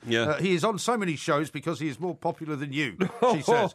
I love you at Hilton Towers, dignified and more popular than Mike Graham. Thank you. And how about this one, right? Dignity, yes. Here's one from somebody who doesn't give a name, but they've texted into 81089. The reason Porky is on the radio so much is that he is so entertaining. I'm not naive enough to think that falling out on air isn't an act, but the truth is, without Porky, hardly anyone would listen to MG. That's very harsh. That's really harsh. Very harsh. I mean, we do bill ourselves, as the two mics because there is two of us. Yeah. And frankly, individually, we wouldn't be half as entertaining. Now, how about this one? M says this: as a Blackburn fan, Everton fans should be careful what they wish for. Pray Mr. Kenwright. He is a rare owner in that he loves his club. Agree. Totally agree. And here's another one from Dominic, who's given us some information about the old French breathalyzer. He says the reason for drivers in France having to carry a set of at least 2 breathalyzers is that it is a money-saving initiative by the French. The police will use yours and not their own. So when they stop you, if you don't have them, and you're suspected of drunk driving, you have to actually provide the thing that's. I mean, it's almost like being your own executioner. Hoist yourself with your own petard. Absolutely right. Yeah. Now listen, talking about getting abroad, we've gone to China. You're talking about France there. Yes. Now, you had a go at me the other night. People call me a communist because I think Mr. Putin has a case. Well, we called you certainly a Putin sympathiser. Yeah. And of course, they're not a communist country anymore, so that's rubbish. Yeah. You know also the French now, by the way, and I'm going into the geopolitics of Europe now, the French now are asking for the embargoes that have been put on Russia for the alleged invasion of the Ukraine to be now withdrawn. What do you mean, the alleged invasion? Well, see, there you go again. Yeah. It's not anything alleged about it. No, they invaded the Ukraine. No, there's a part of the Ukraine whose people are very much allied to Russia. About Crimea? And not the West. Yeah, but Crimea. Ukraine is still an independent state and had become an independent state. Yeah, but it's not fully independent. Well, because it is. It's not. It's on the borders of Russia, and for it's a separate 60 country. years it was part of Russia, so a lot of the people there still want to be part of Russia. Yeah, but you could make that same argument that the Scots make, where the Scots say, well, never mind the fact that Scotland's part of the United Kingdom. It's only been part of the United Kingdom for 300 years. Before that, it wasn't. So therefore, we are an independent nation. Right, well, you say Ukraine was part of the Soviet Union, before that, it wasn't. Anyway, it's a separate argument, because what I want to tell you is this. Yeah, go I have been told now by, people who I speak to. Your handlers? Well, no, don't be ridiculous, but I mean, my people in military intelligence, naval intelligence down on the coast and all that, right? Yeah, right. And I can tell you that they believe the secret service in this country, the secret... What, MI6? Well, okay, well, I wasn't going to say that, but I mean, I suppose it is. They believe there are as many Russian spies operating in Britain now as there were during the Cold War. I wouldn't be at all surprised. They say that the numbers, and Mr. Putin is like, he is personally head of the security services in Russia, because he used to be head of the KGB. This is what, I mean, in the wake of the Litvinenko sort of judgment, one of the things that was said was that nothing happens in Russia or outside of Russia without Mr. Putin personally knowing about it. And that's happened for the last 20 years, because even when he wasn't the president of Russia, he was prime minister. He invented the title for himself. That's right. And he had a puppet, what was his name, Mr. Demetov, who was the president. But anyway, I have come across a document here, a guy called Andrei Soldatov, who is a Moscow-based journalist. Which I think that's a tricky business, very actually, much so. if you're writing things well, about that's one of the Mr. reasons why I, as much as you say you have great admiration for Putin, I have to say I can't have admiration for him because he goes around putting journalists to death. Well, I mean, that's not he doesn't good. like. We've got a big friend in Moscow, Will Stewart. Yes. Will Stewart runs Don't say his name in case... No, everybody knows him. He's married to a Russian girl now. Is he? Yeah, he's got Russian children, I think. Well, I told you I saw him outside of Hearts Football Club. Right, you did, because he suddenly came walking along with the Russian owner. Mr. Romanov, who was Lithuanian, I know. who apparently owned a submarine. Brilliant. And one of the things he did was when he bought Hearts, he signed all these players to his Lithuanian sister club. Right, I see, yeah. And then suddenly all the money disappeared. But Will was apparently his special advisor. It's great. Bizarrely. Anyway, Mr. Soldatov, Moscow-based journalist, said there are likely to be at least 30 Russian service agents in the United Kingdom. Yeah. Some operate under diplomatic cover, so some of them are attached to the Russian embassy, Right. so that means they get diplomatic immunity if they're found to be But they're not dropping listed polonium as in spies. people's... They'll be listed as cultural attachés. Well, the naval attaché and all that kind of stuff, Right. while others are So you so-called... sure you don't know any of these guys? I don't. Really, believe me. So others are so-called illegal agents, right? And they use false identities and they pose as British citizens. Right. What's that American series was on recently where all the Russian agents were just like normal American people making an apple pie with mum and all that kind of stuff? What was that called? I don't know. You're not thinking of Homeland? I think it might be Homeland. Are they Homeland? Russian agents based in America? I don't know. No, I don't know. No. I've Well, never seen Homeland that. was more about sort of the war in the Middle East and No. But there were Russians in that. This series it unveiled the fact that in some American suburbs, an all-American couple, whose sons play. Oh, it's baseball. like No Way Out, then, isn't it? Is it No Way Out? Yeah, I don't that know. movie No Way Out with Kevin Costner, where he works for the Pentagon and he's he's a big naval sort of bigwig, and they bring him in to work with the Secretary of State. But is he a Russian spy? But he's been there since he was a young kid, right? And despite the fact that everybody assumes he's American, he's actually Russian. Wow, yeah. And he was planted there as a child. Anyway, so those are the two types, right? The ones attached to the embassy, Right. and the second group who are like really. What do you call them? Sleepers. Yeah. And then there's a third group of agents who are Russian nationals. They're businessmen. They live openly in Britain. These people are usually recruited and trained by the Russian security services to gather intelligence. Right. Besides London towns and cities close to Royal Naval bases. So that's there must near be a where few I live. down in Gosport. Well, that's what I'm Well, saying. it's all starting to make sense now. Yeah, our targets. He said these include Clyde, home to the UK's nuclear deterrent, as well as a new generation of hunter-killer submarines, and Devonport in Plymouth. Blimey. Now, it says here, Devonport in Plymouth, the largest naval base in Western Europe. I dispute that, because Portsmouth is bigger than Devonport. Devonport just deals with a few ships and a lot of submarines. Well, there must be some down there as well, then.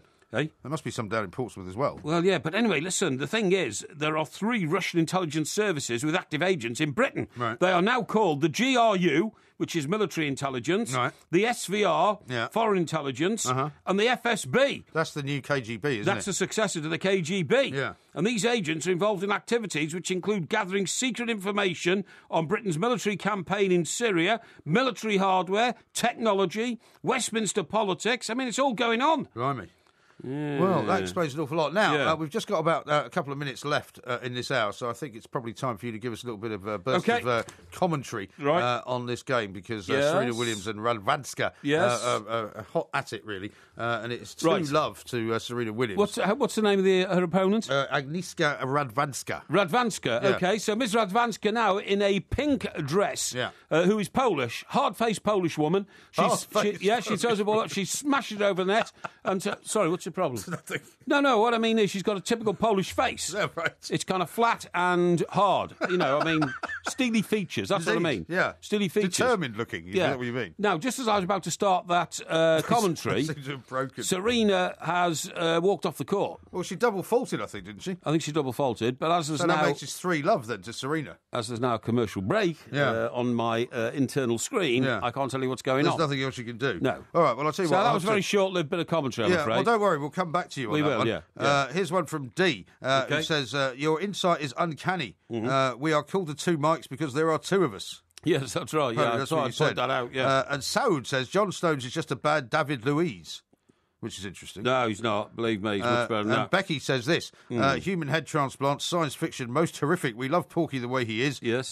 He deserves that head. Yes. Hashtag save Porky. Which head do I deserve? The head I've got the head now. that you've got. Yeah, exactly. Of course I do. And also, a couple of people are talking about Deacon Blue, saying that they've been around since the 80s, which is probably correct. Yeah, I've never heard of them, to be honest. How come you've never heard of Deacon Blue? Well, since the 80s, that would be my ABBA period, and moved into my Oasis period, okay? All right. And, well, you must have heard the radio, though, once in a while. Well, no. I don't spend my time listening to rubbish on radio. In those days, when I was a big honcho in the world of news and current affairs, like, head of news at the Daily Express and things like that, I was permanently, I had my ear permanently welded. What happened to News Supremo? News Supremo, that's the title, thank you. Yeah. Permanently welded to radios that broadcast politics and current affairs I see. and all that kind of stuff, you know. Right. That's all I used to listen to. That's why I knew so much about everything. Oh, okay. Yeah. Well, unlike now. Tony the Welk man, who's on a tranquil Bognor beach, says the way Porky is tonight, he could do with a new head, then he would be a chimp off the old block. A chimp off the old block. And here's one from James in York, who says, guys, Porky should be grateful. I'm a Newcastle fan. He's welcome to the Wally with the Brolly if we can have Martinez. Yeah, well, I totally agree with that, you see, and that's because you've got to be very, very careful who you pick, and a very, very good bit of advice from the earlier Everton fan, the earlier Blackburn fan. Be careful what you wish for in the world of football, believe me. Yeah, very true. Oh, Serena's on fire here, by the way. Oh, yeah? Yeah, absolutely. Well, you've got about a minute if you want to give us a quick... Well, I'll tell you what, she's got some very nice sparkly earrings on, and she's dressed in all yellow, as she has been throughout this tournament, having not lost a set. But she is pulverising her Polish opponent. I mean, literally. The hard-faced Polish woman, and I say that as a tribute, I'm not saying that derogatorily at all. It's just a descriptive phrase. Is being blown away by Serena. Serena's launched another service, and it was a terrific service to a part of the court. It's a smash coming which up. a Polish lady can only just get to. The ball just dropped into Serena's ambience, and she smashed it with an overhead smash, which I'm telling you, nearly exploded the court on the other side of the net. I reckon there must be a hole on the other side of the net. That was such a hard smash. Well, they've just given us a statistic there that said Serena Williams has hit 10 winners. 10 winners. And Radwanska's hit none. None at all. It's already 3-0. It's going to be 4-0 because Serena's serving. So she's serving to go 4-0 up. Oh, my God. Another smashing serve. I mean, literally. Oh, wow. Oh. Wow. The hard-faced lady, just returned one, which her name's Radwanska. Radwanska. I couldn't remember her name, actually. Which nobody could see coming. And that wasn't, as old Dan Maskell would have said, a supreme pass. Yeah. It was Dan Maskell, wasn't it? It was, yeah.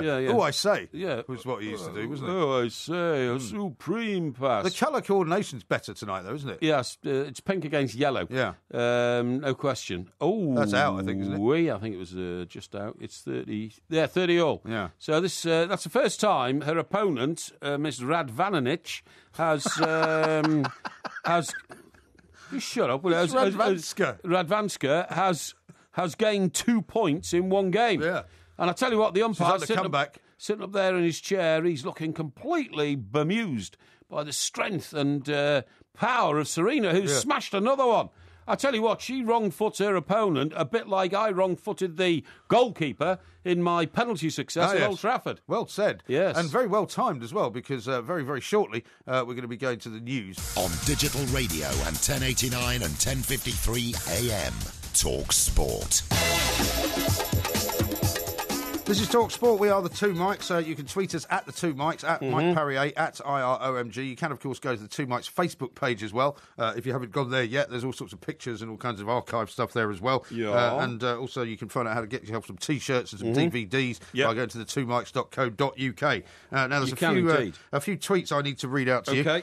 One says from Sam in Liverpool, Porky must have known Chapman Pincher of The Express, an expert in the espionage world. Oh, I did. Was he still around when you started then? Well, he was, but not in the office. But I think I've told you the story. If I haven't, I'll tell you again. It was marvellous. When I was a young reporter there, the news editor came over and he said, we've got a spy story going on. I had to go down the Russian embassy and stake it out because I think the ambassador had been called in to the Foreign Office or something like that. Yeah. So anyway, when I got back, the news said, right, he said, OK, and I had all the detail. He said, right, we'll give Chapman Pincher a ring. And I heard of Chapman Pincher, he was legendary.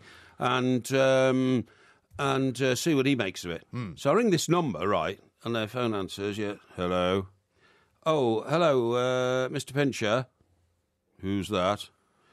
Oh, it's Mike Parry here from the Daily Express, the paper you used to work for. What's the code? Sorry? Did they give you a code? Well, this is the point. What's the code? I said, no, I'm sorry, sir. I'm ringing you from the Daily Express. What is the code? I don't know who you are. You could be a Russian spy. Was it something like the quick brown fox jumps over the lazy dog? Well, no, this is the point. He said, I will not speak to you until you give me the code, and put the phone down. Oh, dear. So I go to the news desk and said, the code. The code? Anyway, the code was locked in the editor's safe. Right. The editor was on holiday.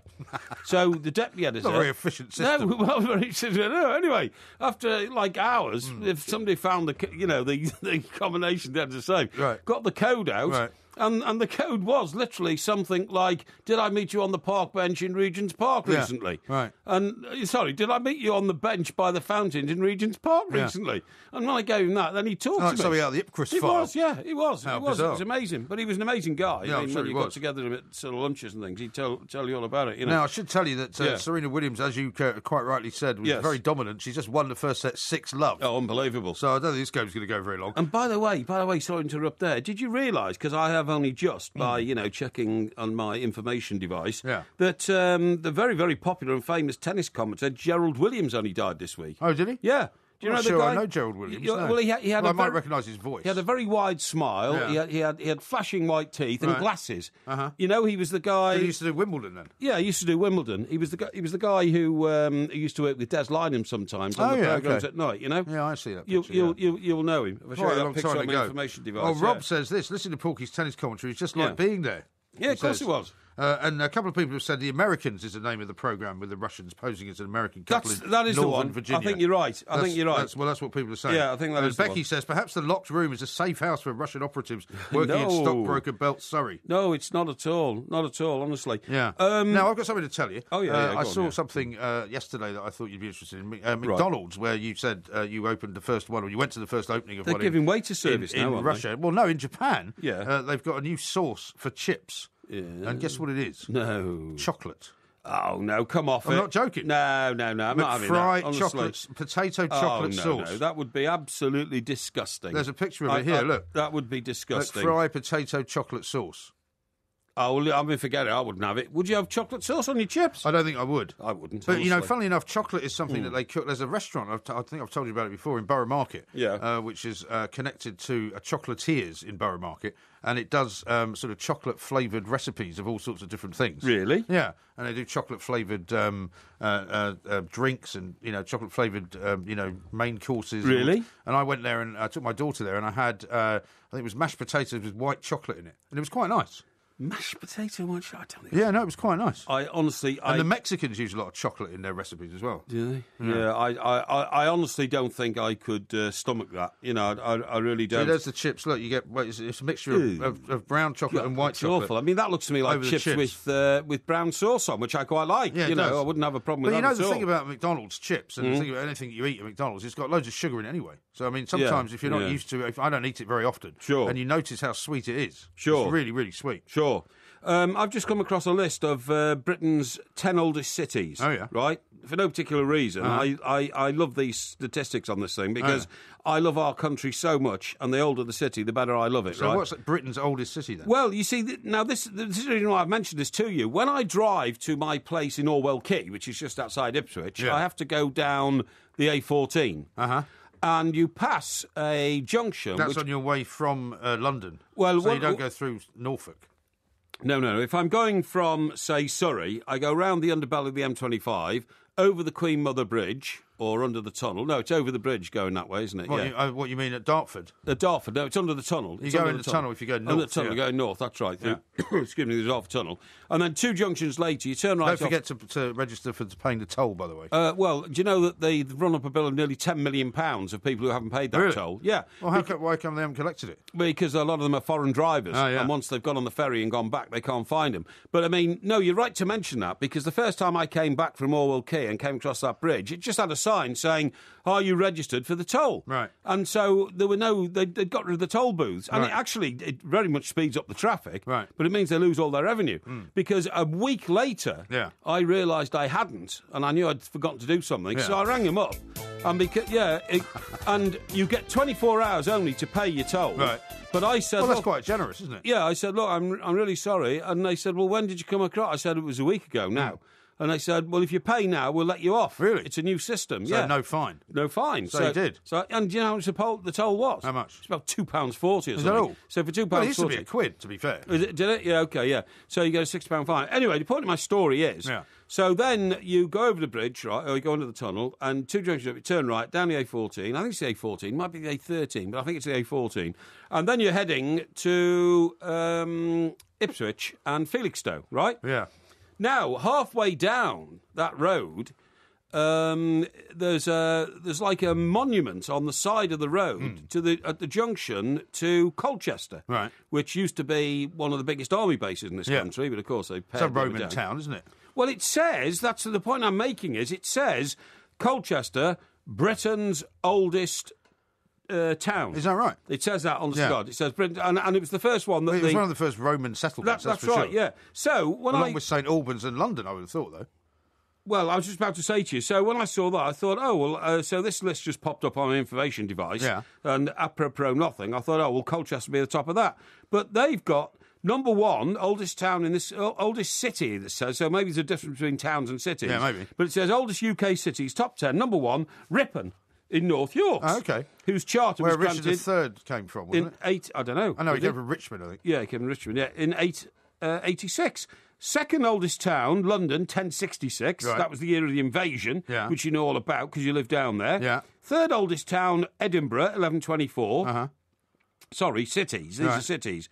City of Britain, City of London, City of Edinburgh. But what about the Roman ones then? Well, hang on. The fourth oldest, you're absolutely right, Chichester, 1135. Then Lincoln, Oxford, Nottingham 1155, Winchester, Exeter, Carlisle. Right. Well, hang on, where's Chester? Where's my hometown city? Also, what's all the Roman stuff? Where's St Albans? Well, Chester is the Roman city. Verulamium. Chester is the Roman city. Yeah, but they got to St Albans first because they came from the south. Yeah, that's right. St Albans, York. Londinium. York. I mean... I don't think they've got that right. I think they've got it completely wrong. I think it's an absolute fraudster type list, so I'm taking no notice of it whatsoever. Yeah. As far as I'm concerned, it's Colchester, then Chester, pal. Exactly. You put on your pipe and smoke it. Yeah, quite. Now, here's one from Brian who says, hold on, Porky, what are you watching, tennis or a catwalk show? By the way, Radvanska's actually won a game. Yep. Shocking. Yeah, she has. Yeah, she's 1-0 up in the second set. She definitely has, but it's not phasing Serena at all. No, it's not. Becky says, I work with some very nice Polish doctors. None of them can be described as hard-faced. Porky's generalising. Well, hang on, are they men or women? She doesn't say.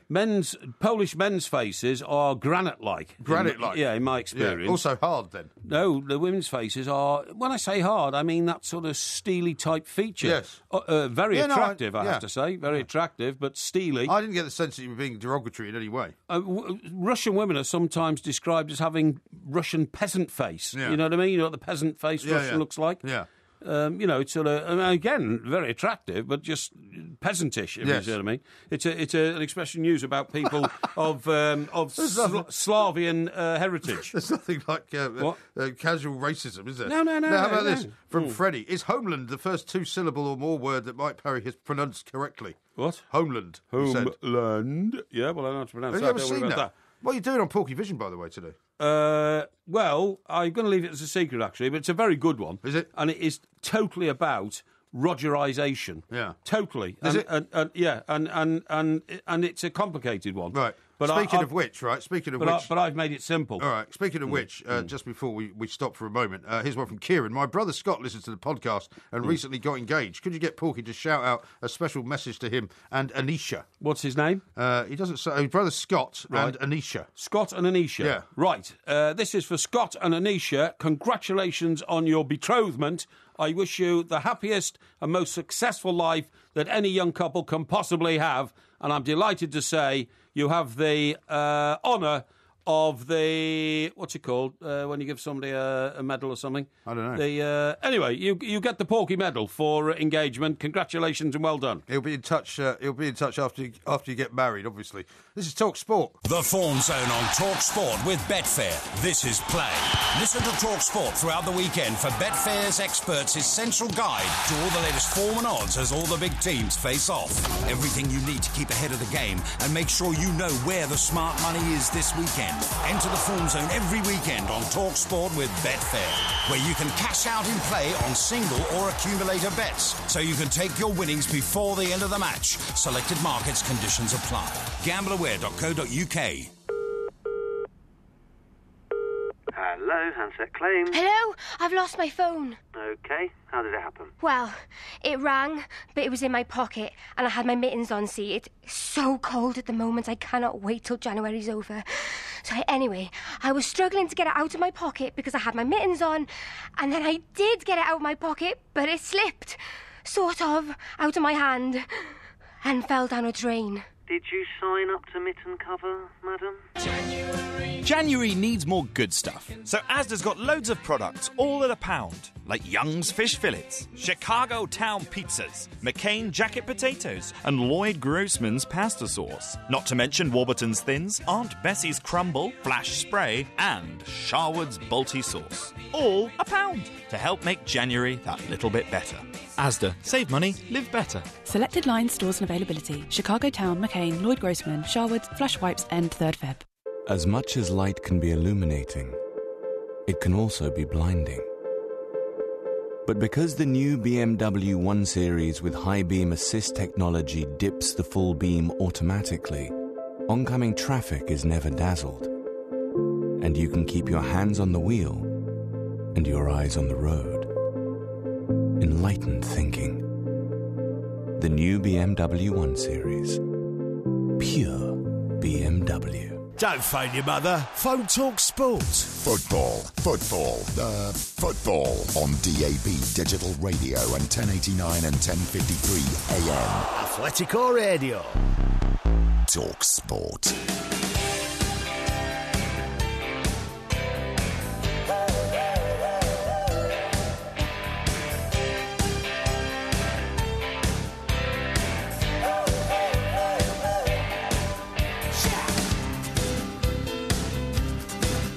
This is Talk Sport. We are the two Mikes. Porkyvision coming up in a little while. We'll keep you updated, of course, on Serena Williams. It's 2-1 currently to her in the second set. She won the first set by 6 games to love. Dave the Milk has tweeted in. He says Radwanska got criticised last year in Poland for posing naked in a photo shoot with just her racket. Oh, really? So I was right. Stone-faced. I was right there when I said that she was rather an attractive woman. And I will give you a bit more commentary on Serena, probably towards the end of this set. Okay. Well, let's go for a quick update to Lisa O'Sullivan. And find out what she thinks. It looks like it could be quite a short game, I was going to say, I wouldn't leave it too long, Mike, because Serena Williams is just in supreme form. In that first set, I don't think she made one unforced error, and she hit so many winners that Radwanska really just didn't know what to do, and she's just setting them up, and Serena is slapping away the winners. It is so one-sided. Serena Williams heading towards a record 7th title here if she plays like this in the next match, because I think it's just a question of time before she moves through this semi-final. Radwanska's got no idea how to counter what Williams is producing from the back of the court, and she's coming into the net, and once she's at the net, then Radwanska just can't get the ball past her. So we've seen a couple of clever shots from the pole, but just not enough to get in the match. And I think the crowd at the Rod Laver Arena getting a little bit bored, really. But on the positive side, it does mean that Johanna Konta and Angelique Kerber will take to the court sooner rather than later. But at the moment, it's Serena Williams who leads by a set, having taken the first set 6-love, and 2-1 with the break in the second. Lisa, thank you very much indeed. A couple more texts here. One from Matt, who says, Goodfellas do a pizza with chocolate on it that you cook in the oven. No thanks. And James says, Porky, mate, Chester wasn't granted city status until 1541, a pretty modern city full of wine bars and coffee shops. Oh, well, that's good to know. Thank you very much for letting me know that. Nevertheless, the Romans were there a long time before that. They were. A beautiful city as well. You know, the Serena Williams thing, Mike, I feel a bit sorry for Serena Williams because she's so good. Yeah. And the problem is, because she's so good, she won't get the appreciation she deserves because people, as Lisa has just told us, will get bored watching her. That's right. And when you get bored watching her, you take it for granted. And when you take an athlete or a professional person for granted, a bit like Michael Schumacher, if you and see what maybe I mean, Tiger Woods after a while. and Tiger Woods, then the appreciation for their superb talent diminishes because you take them for granted and you think they're always going to be there. So I feel a bit sorry. By the way, talking about Michael Schumacher, who I believe is still in a very parlous state following his fall. Did you see the video today of the girl skier, the lady skier, who fell 1,000 feet? It was unbelievable, wasn't it? In fact, I saw her being interviewed. Yeah, I did as well, and she was laughing and smiling. And the way she tumbled. And do you know what I thought to myself? I thought, goodness gracious, how can life be so cruel? She fell 1,000 feet down an almost sheer drop, bouncing, tumbling, rolling. Because the snow was relatively soft, I guess. On either side, you could see all these bare rocks, couldn't you? You know, and she fell down the middle. And you think, Michael Schumacher literally fell over doing about 15 miles an hour. Well, no, he was going very fast, wasn't he? No, he wasn't. No, he wasn't. He was wearing a crash helmet. I thought he was going quite fast. Well, he wore a crash helmet if he was going 2 miles an hour. You know, he's a skier. But what I'm saying is I think he came off piste, and I don't think he was going fast at all. And he hit one rock, it tipped him over, and he hit his head on another. And I thought, how cruel is that? Yeah. Now, listen, talking about tragedy, I want to talk to you about something else. Yes. It's just become apparent to me, because my information device bleeps these things out to me. Today is the anniversary, sadly, of the American Space Shuttle Challenger. Challenger, yes. Which blew up, do you remember? 1986, right? 1986. You must have been there then. Well, I was, yeah. Funnily enough, I'd just been hired by Today newspaper, right. Which hadn't yet started publishing. Yeah. Because they were about to publish, I think, about a week later. Eddie Shaw. Eddie Shaw was in charge of it. It was going to be the first colour newspaper. That's right. And funnily enough, of course, back then everyone said, why would you want a colour newspaper? Nobody wants a colour newspaper. That's right. It's quite unbelievable to think that not that long ago, all newspapers were in black and white. That's right, yeah. Anyway, so they were doing their first, as they call it, dummy run. And so I was actually, their New York correspondent was a woman at that called time. Kirsty one of the victims? Yeah, well, there was a teacher on it, wasn't there? That's a teacher. Yeah. Teacher, that's right. I can't thought her remember name exactly. was Kirsty. It might have been, I can't remember. Yeah. That was the occasion on which I was asked to call Neil Armstrong when he told me famously to F off. Oh, I see. Yeah, when I got through to him in his office in Chicago University. Because though I was working in America at that time, I was actually back in England. Yeah. Because I was in the newsroom at the Express. Well, I remember watching it. It was still in those days. You would still watch the shuttle taking off. That's right. Because it was relatively sort of new. That's right. I mean, there'd been quite a lot of them, but you still watched it. And it blew suddenly, and I remember them panning from the sort of the explosion in the sky when everything went off in about 4 different directions. Like a load of fireworks going in different directions. And they suddenly panned back to the crowd. Because I've been at Cape Canaveral as well. That's right. Down in Florida. That's right. And basically where you see there's a bank of people and the families were standing there, and the looks on their faces as they realised that something terrible had happened. I know. Because at first nobody knew. At first it just looked like, oh, that was meant to happen. Yeah. And then they suddenly realised, oh no. Everybody thought that one part of the rocket had like blown off the top of another part of the rocket, and as you quite rightly say, it was all part of it. What they didn't realise was that what had exploded were those huge fuel tanks that have to take the Challenger into orbit, into space. Yeah, and then do you remember and then they didn't obviously do one for a long time after that, but they did that big investigation, and they found out that it was the seals, those little black rings that were supposed to seal everything in the fuel, unbelievable, which went wrong. And you can't believe that something so basic was the cause of such a terrible thing. No, you can't. Absolutely terrible. Awful. And it put the whole thing on hold, didn't it, for about 2 years. Now then, what was I going to talk to you about? Yeah, what I want to talk to you about is the, we talked earlier about drink and all this. Yes. This has come to my attention, and you've got to be careful it doesn't happen to you. A man who insisted he can drink 20 pints and stay sober. Oh, yes, I saw this story. Banned from all the pubs in his town. Well, he clearly is not a man who's quite in control of not only his faculties, but also his drinking problem. Well, he seems to think that he's fine, but obviously he's not fine. Now, this is in Llandudno. Yes. Which is North Wales. It is indeed. Llandudno. Have you ever been to Llandudno? Not only have I been there, but I had to go there to... had to stay in a hotel there. Well, I had to stay in I'd stayed in a lovely hotel, actually, on the outskirts. Oh, yeah. Which was lovely. I stayed on one on the front. Yeah, no, that's not so good. Llandudno. I had to go there for a Wales Labour Party conference. Wales Labour Party conference? Because we used to sponsor them. Fun. When I was running the Welsh Mirror, we used to sponsor them, right? But the problem was that the night before I was due to go up there and meet Rodri Morgan, who was then the First Minister. That's right, yeah. Who was going to, give us some big dinner and do all that sort of stuff. We were going to big interview with him and all that set piece, sort of Daily Mirror type thing. Sure. Unfortunately, the night before, our political editor and our news editor, whose name shall remain unknown at this moment, got into a punch-up in the curry house. What, the two of them? Between them. Oh, I see. Yeah. The two employees of the Daily Mirror started smashing each other's faces in the curry house. And I, in fact, got a phone call from one of them. Had drink been taken? Drink had been taken. And at 10:30 at night, my phone went. I was in London. Yeah. And one of them was on the phone saying, I can't stand this bloke any longer. If you don't do something about it, there's going to be a problem. Yeah. And then suddenly there was this horrendous crash. Right. And the table went up. And so they started punching each other's faces in as they were talking to you? Yeah, as they were talking to me. I see, yeah. And the next thing that happened was that, unfortunately, the police were called. One of them sort of ran off. Yeah. But the problem was the whole restaurant was full of either Labour Party delegates or other members of the press. I see, yes. And as you can imagine, the whole... Didn't go down well. Well, the conference was so boring that this became a big story. Right, yeah, great. So everybody, when I arrived, there was literally like people following me around asking me for comments. Yes, it was horrendous. Right. Oh, you're going to sack these two drunken miscreants and all that kind of stuff. Incredible. Did the dinner go ahead with Rodri? No, not really. No. We sort of cancelled that. Yeah, and I mean, we had to spend the whole day kind of firefighting and making sure that no other papers carried carried the story. And did you have to sack both of them? No. Funnily enough, they both survived. Okay. One of them wasn't Don Mackay, was it? Yeah. I thought it might have been, yeah. Excellent, yeah.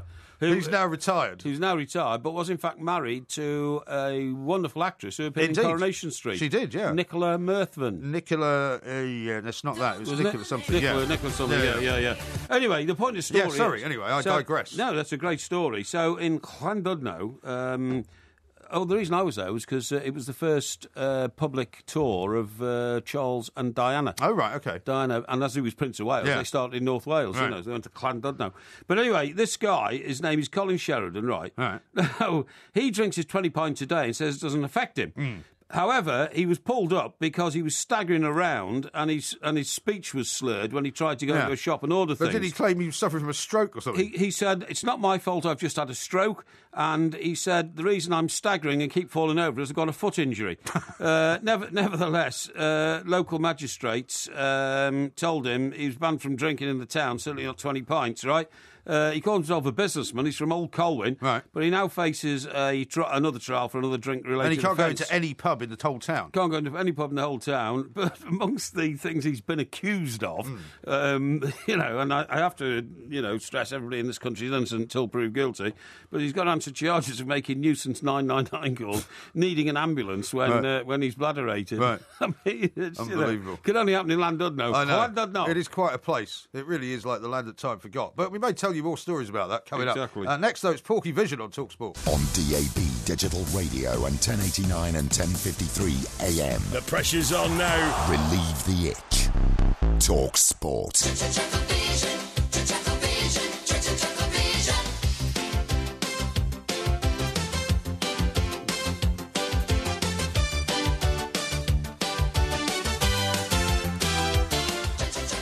That music can only signal one thing, and it is, of course, the return of Porkyvision, the weekly TV review, which is listened to from, I suppose, Land's End to John O'Groats to Timbuktu to Pyongyang. Widely waited for and widely admired, I'm told. Very much so, yeah. So what have you got for us? You've promised us lots of Rogerisation. No, now this is total Rogerisation situation, OK? And it actually concerns one of my favourite programmes of all time. That's Coronation Street, OK? So I'm telling you all now, it's Coronation Street, it's Rogerisation, OK? That should make all your ears sort of prick up, OK? As it were, yes. Because normally speaking, Coronation Street is not about Rogerisation. Normally speaking, it's about, Tales of the Cobbles and all that kind of stuff. For instance, Emily Nugent has left the show just recently.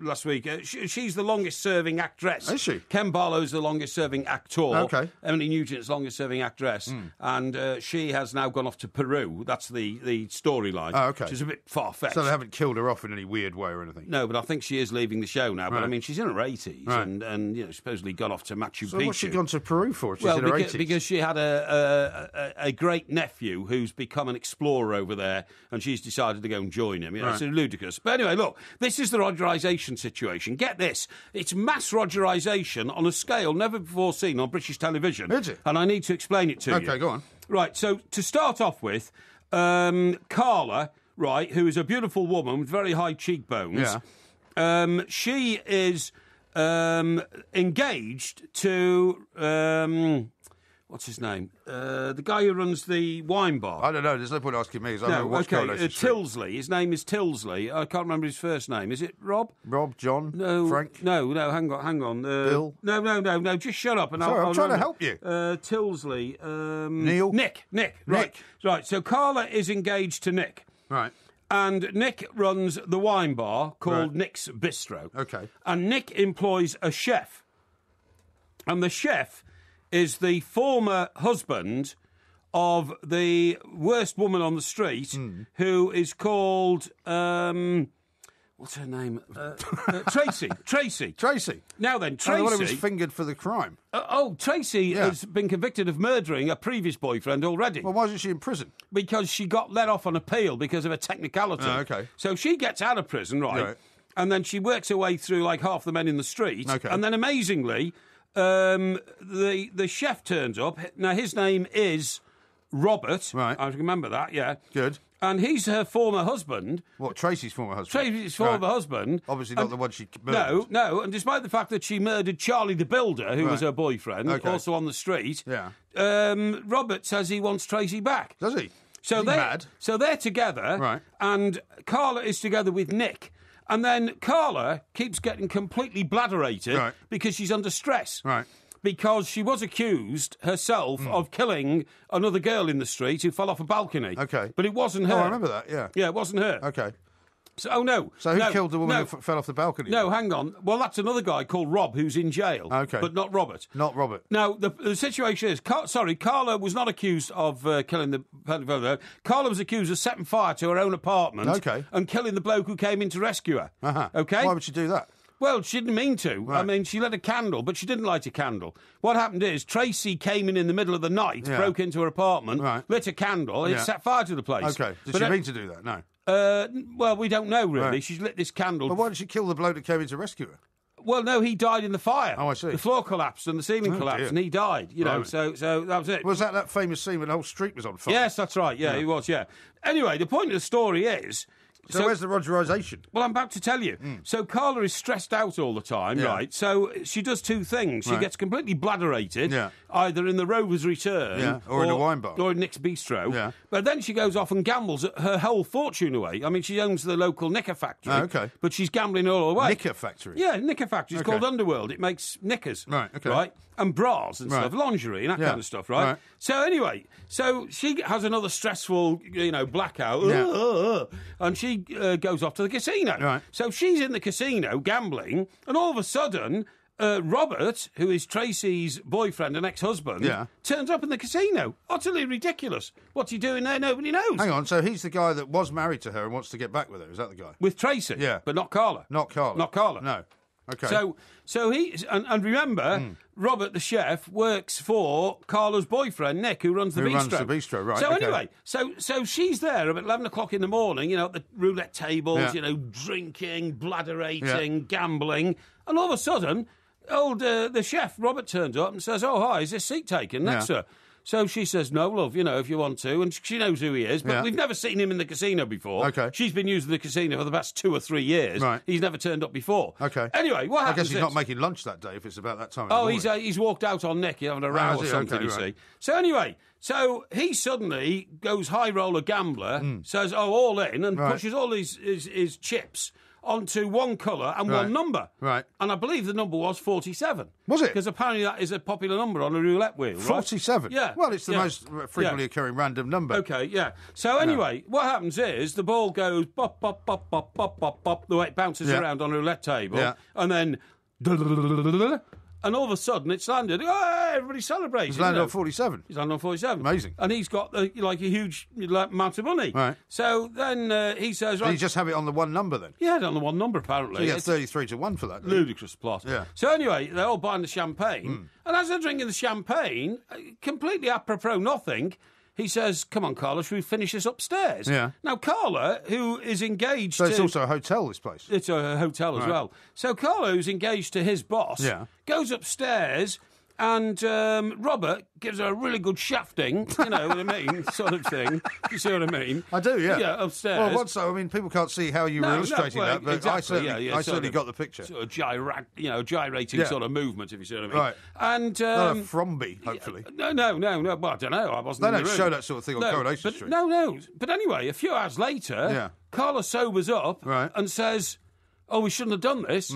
And then she goes off back to her... in floods of tears. In floods of tears. She goes back to see Nick, asks for another couple of bottles of red wine. Well, this is what happens when you've had too much to drink. No, this is true. These things you might regret. But anyway, one of the reasons that she's had a blackout and got all upset is she just found that the man who was her uncle had in fact been screwing her mother... Right. And that her uncle was really her father. Oh, dear. Because of mass Rogerisation 40 years ago. But did she not know her father then? Is that no, her father just pushed off when she was young, you see. She was told that this guy was her uncle. Yeah, that's right. Yeah. Wow. So the Rogerisation factor is that Carla is upset because she's found out that her uncle stroke father have been Rogerising the wrong people. Yeah, he's actually her real father. Yeah, she goes off and she... And is he still around, this guy, then? Who? The guy who's her real father, yeah. Well, the uncle just turned up out of the blue. Oh, I see, right. And then this terrible secret emerged, you see. Oh, okay. The terrible secret emerged. Now, while all this is going on, don't tell me there's more. Oh, yeah, there's more Rogerisation. Yeah. There's a woman called Mary. Right. In the street. Okay. And she lives in like a camper van parked on the street, except the camper van's disappeared. Right. I don't know where she lives now. But anyway, she finds a bloke because they both like UFOs and they go up in the Yorkshire Dales, the Peak District, looking for them, which is near Coronation Street. Yeah.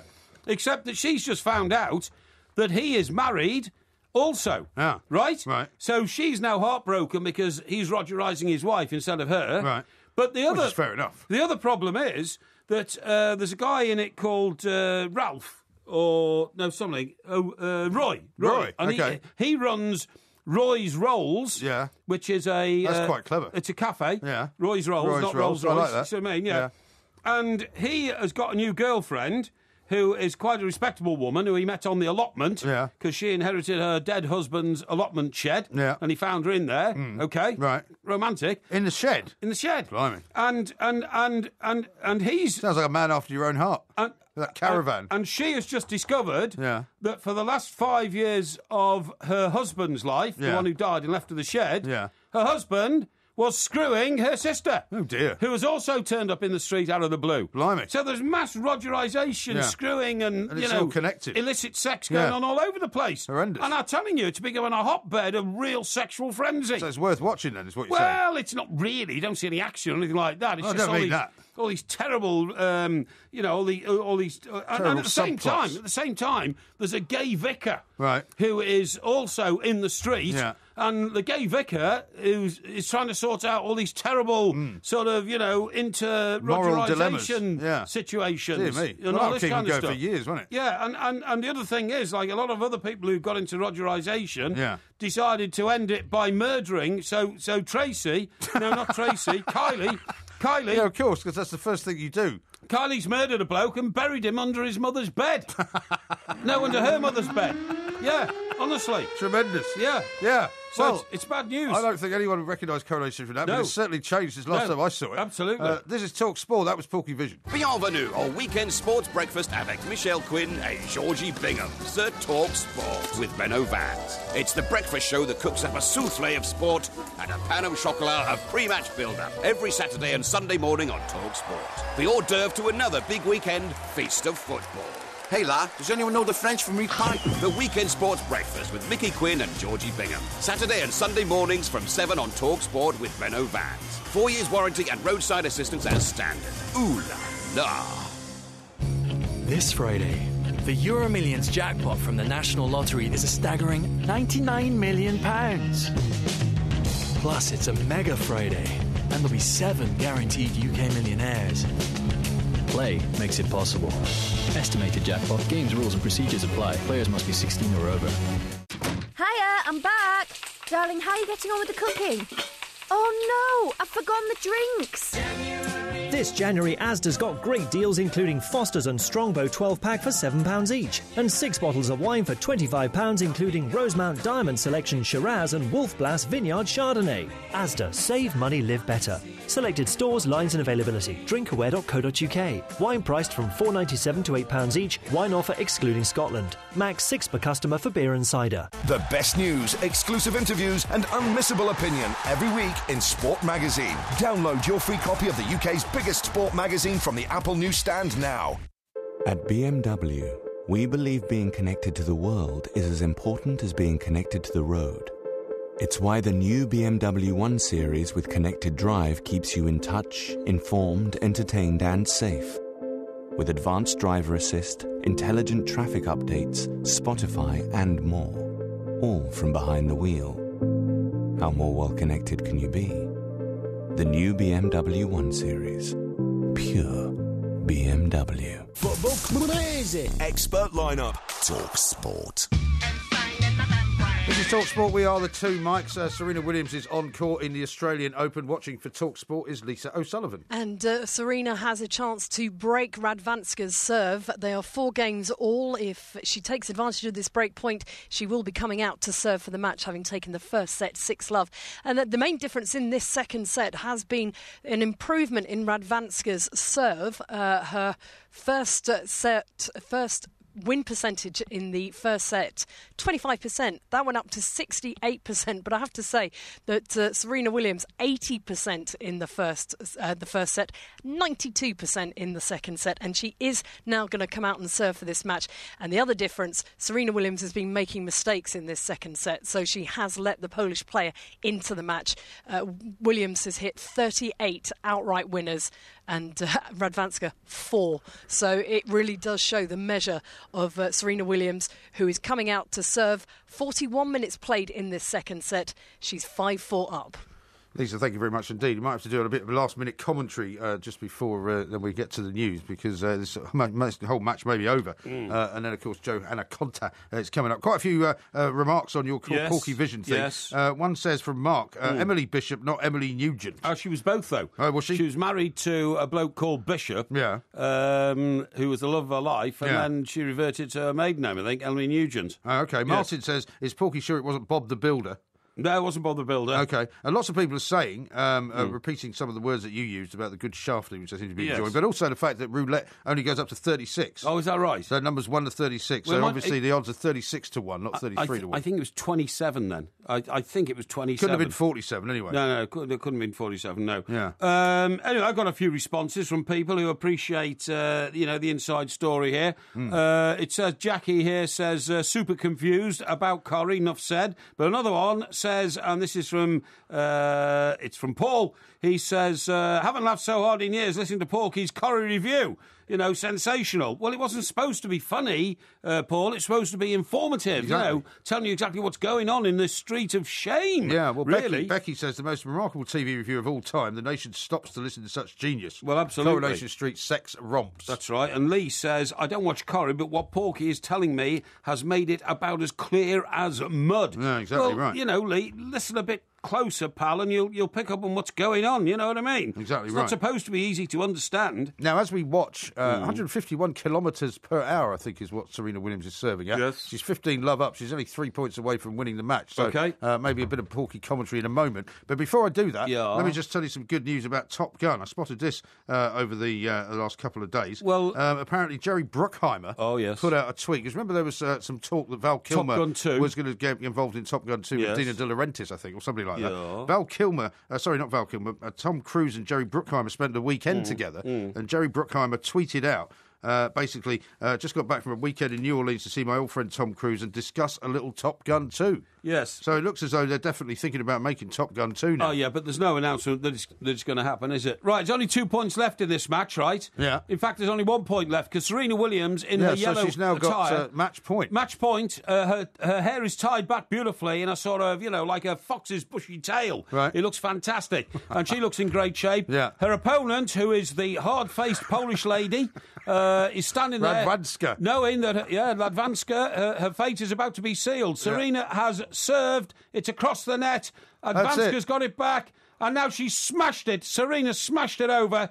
She nearly took the floor off the court. Believe me, the speed of that return. Now she goes up to her opponent at the net. A few kind words. A bit of a sort of handshake.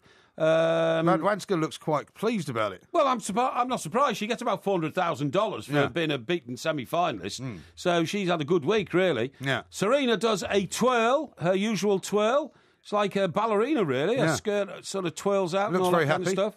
She looks very happy. She's going through to the final.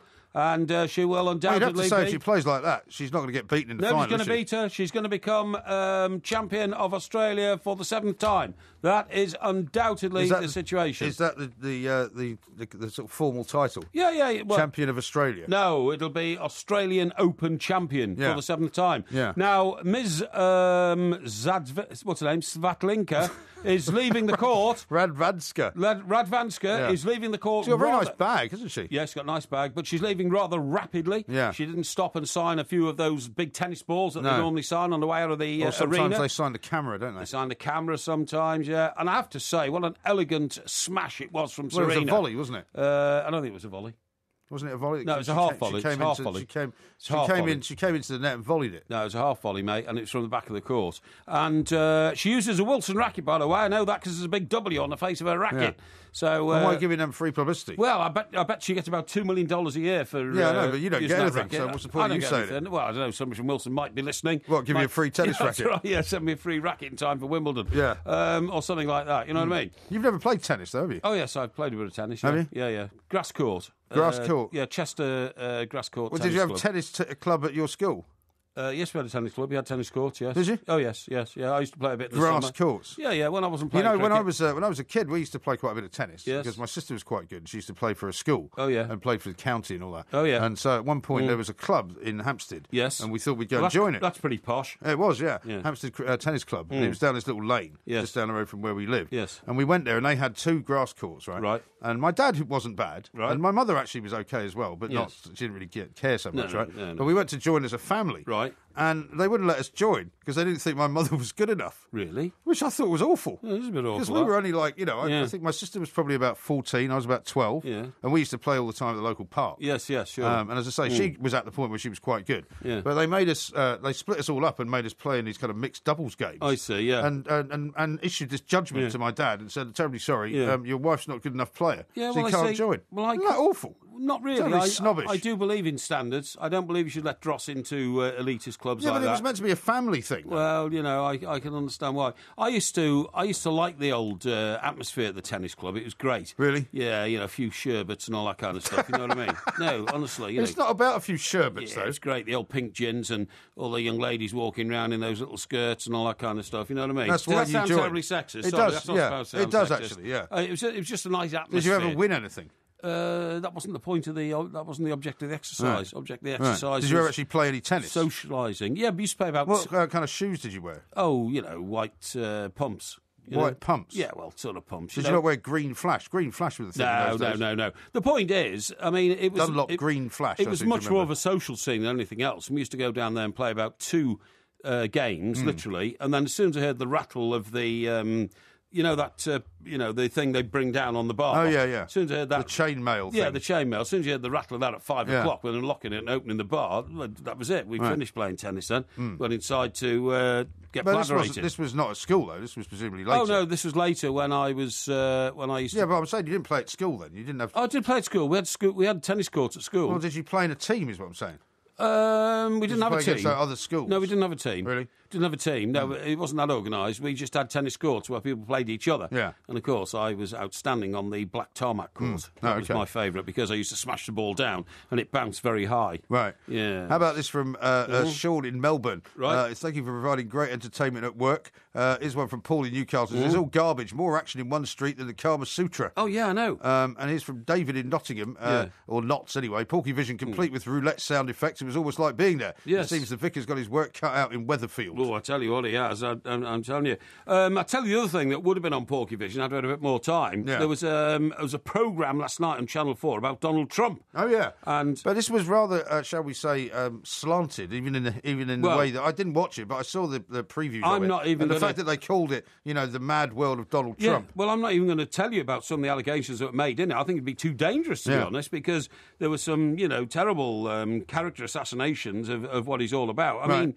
we've known about Trump, haven't we, since the days when we worked there? Well, of course, yeah. Eastern Airlines used to be called Trump Air, didn't it? Well, he certainly bought a bit of Eastern Airlines and turned it into the shuttle service, I think, that's what I'm saying. He used to call it Trump Air and all that kind of stuff. And I stayed in the Atlantic City, the Trump Hotel in Atlantic City. Yeah, I've stayed down there. I stayed down there. One of his places, and he had a bunch of places in Vegas. Yes, that's right. And of course, Trump Tower was built when we were there in the 80s. Trump Tower was built in the 80s, and he had the top floor, didn't he? I think he had all of it. Yeah. Yeah. Well, he had all of it, but most of it. No, all of the top floor. Yeah. All the top floor. That's right. Yeah.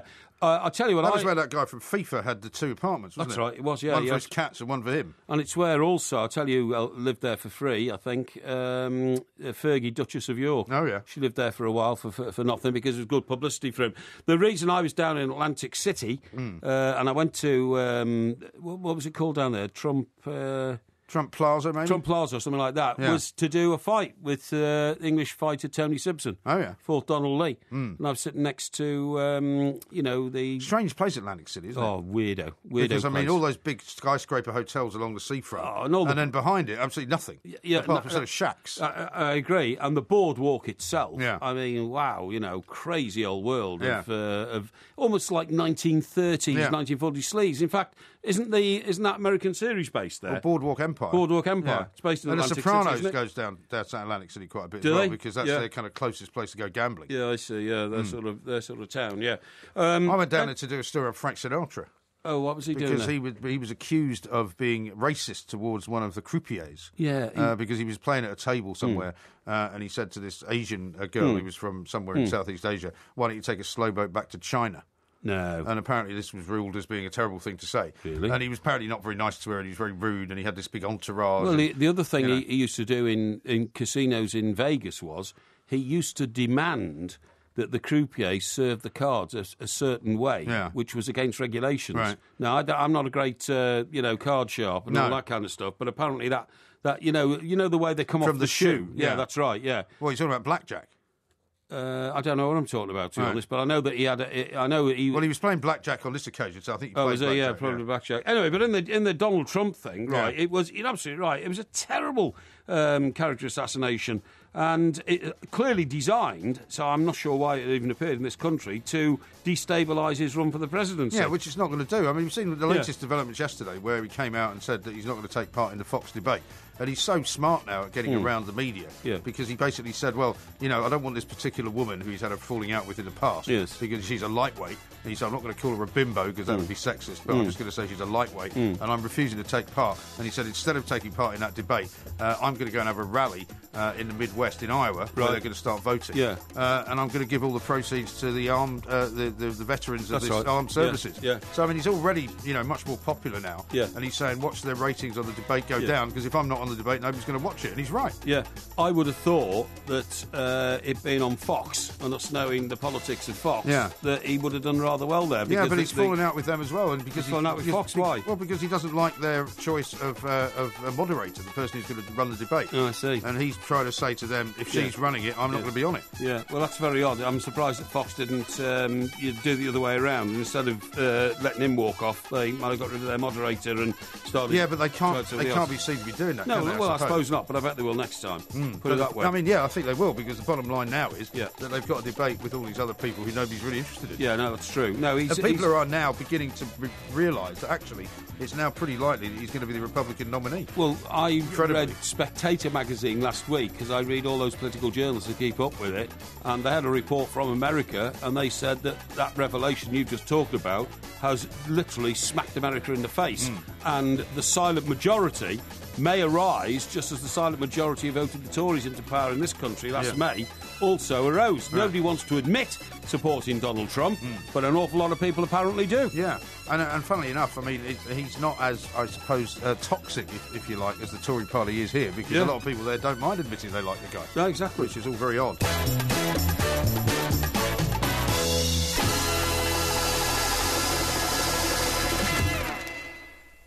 If you love the Two Mics podcast, you'll love the live show.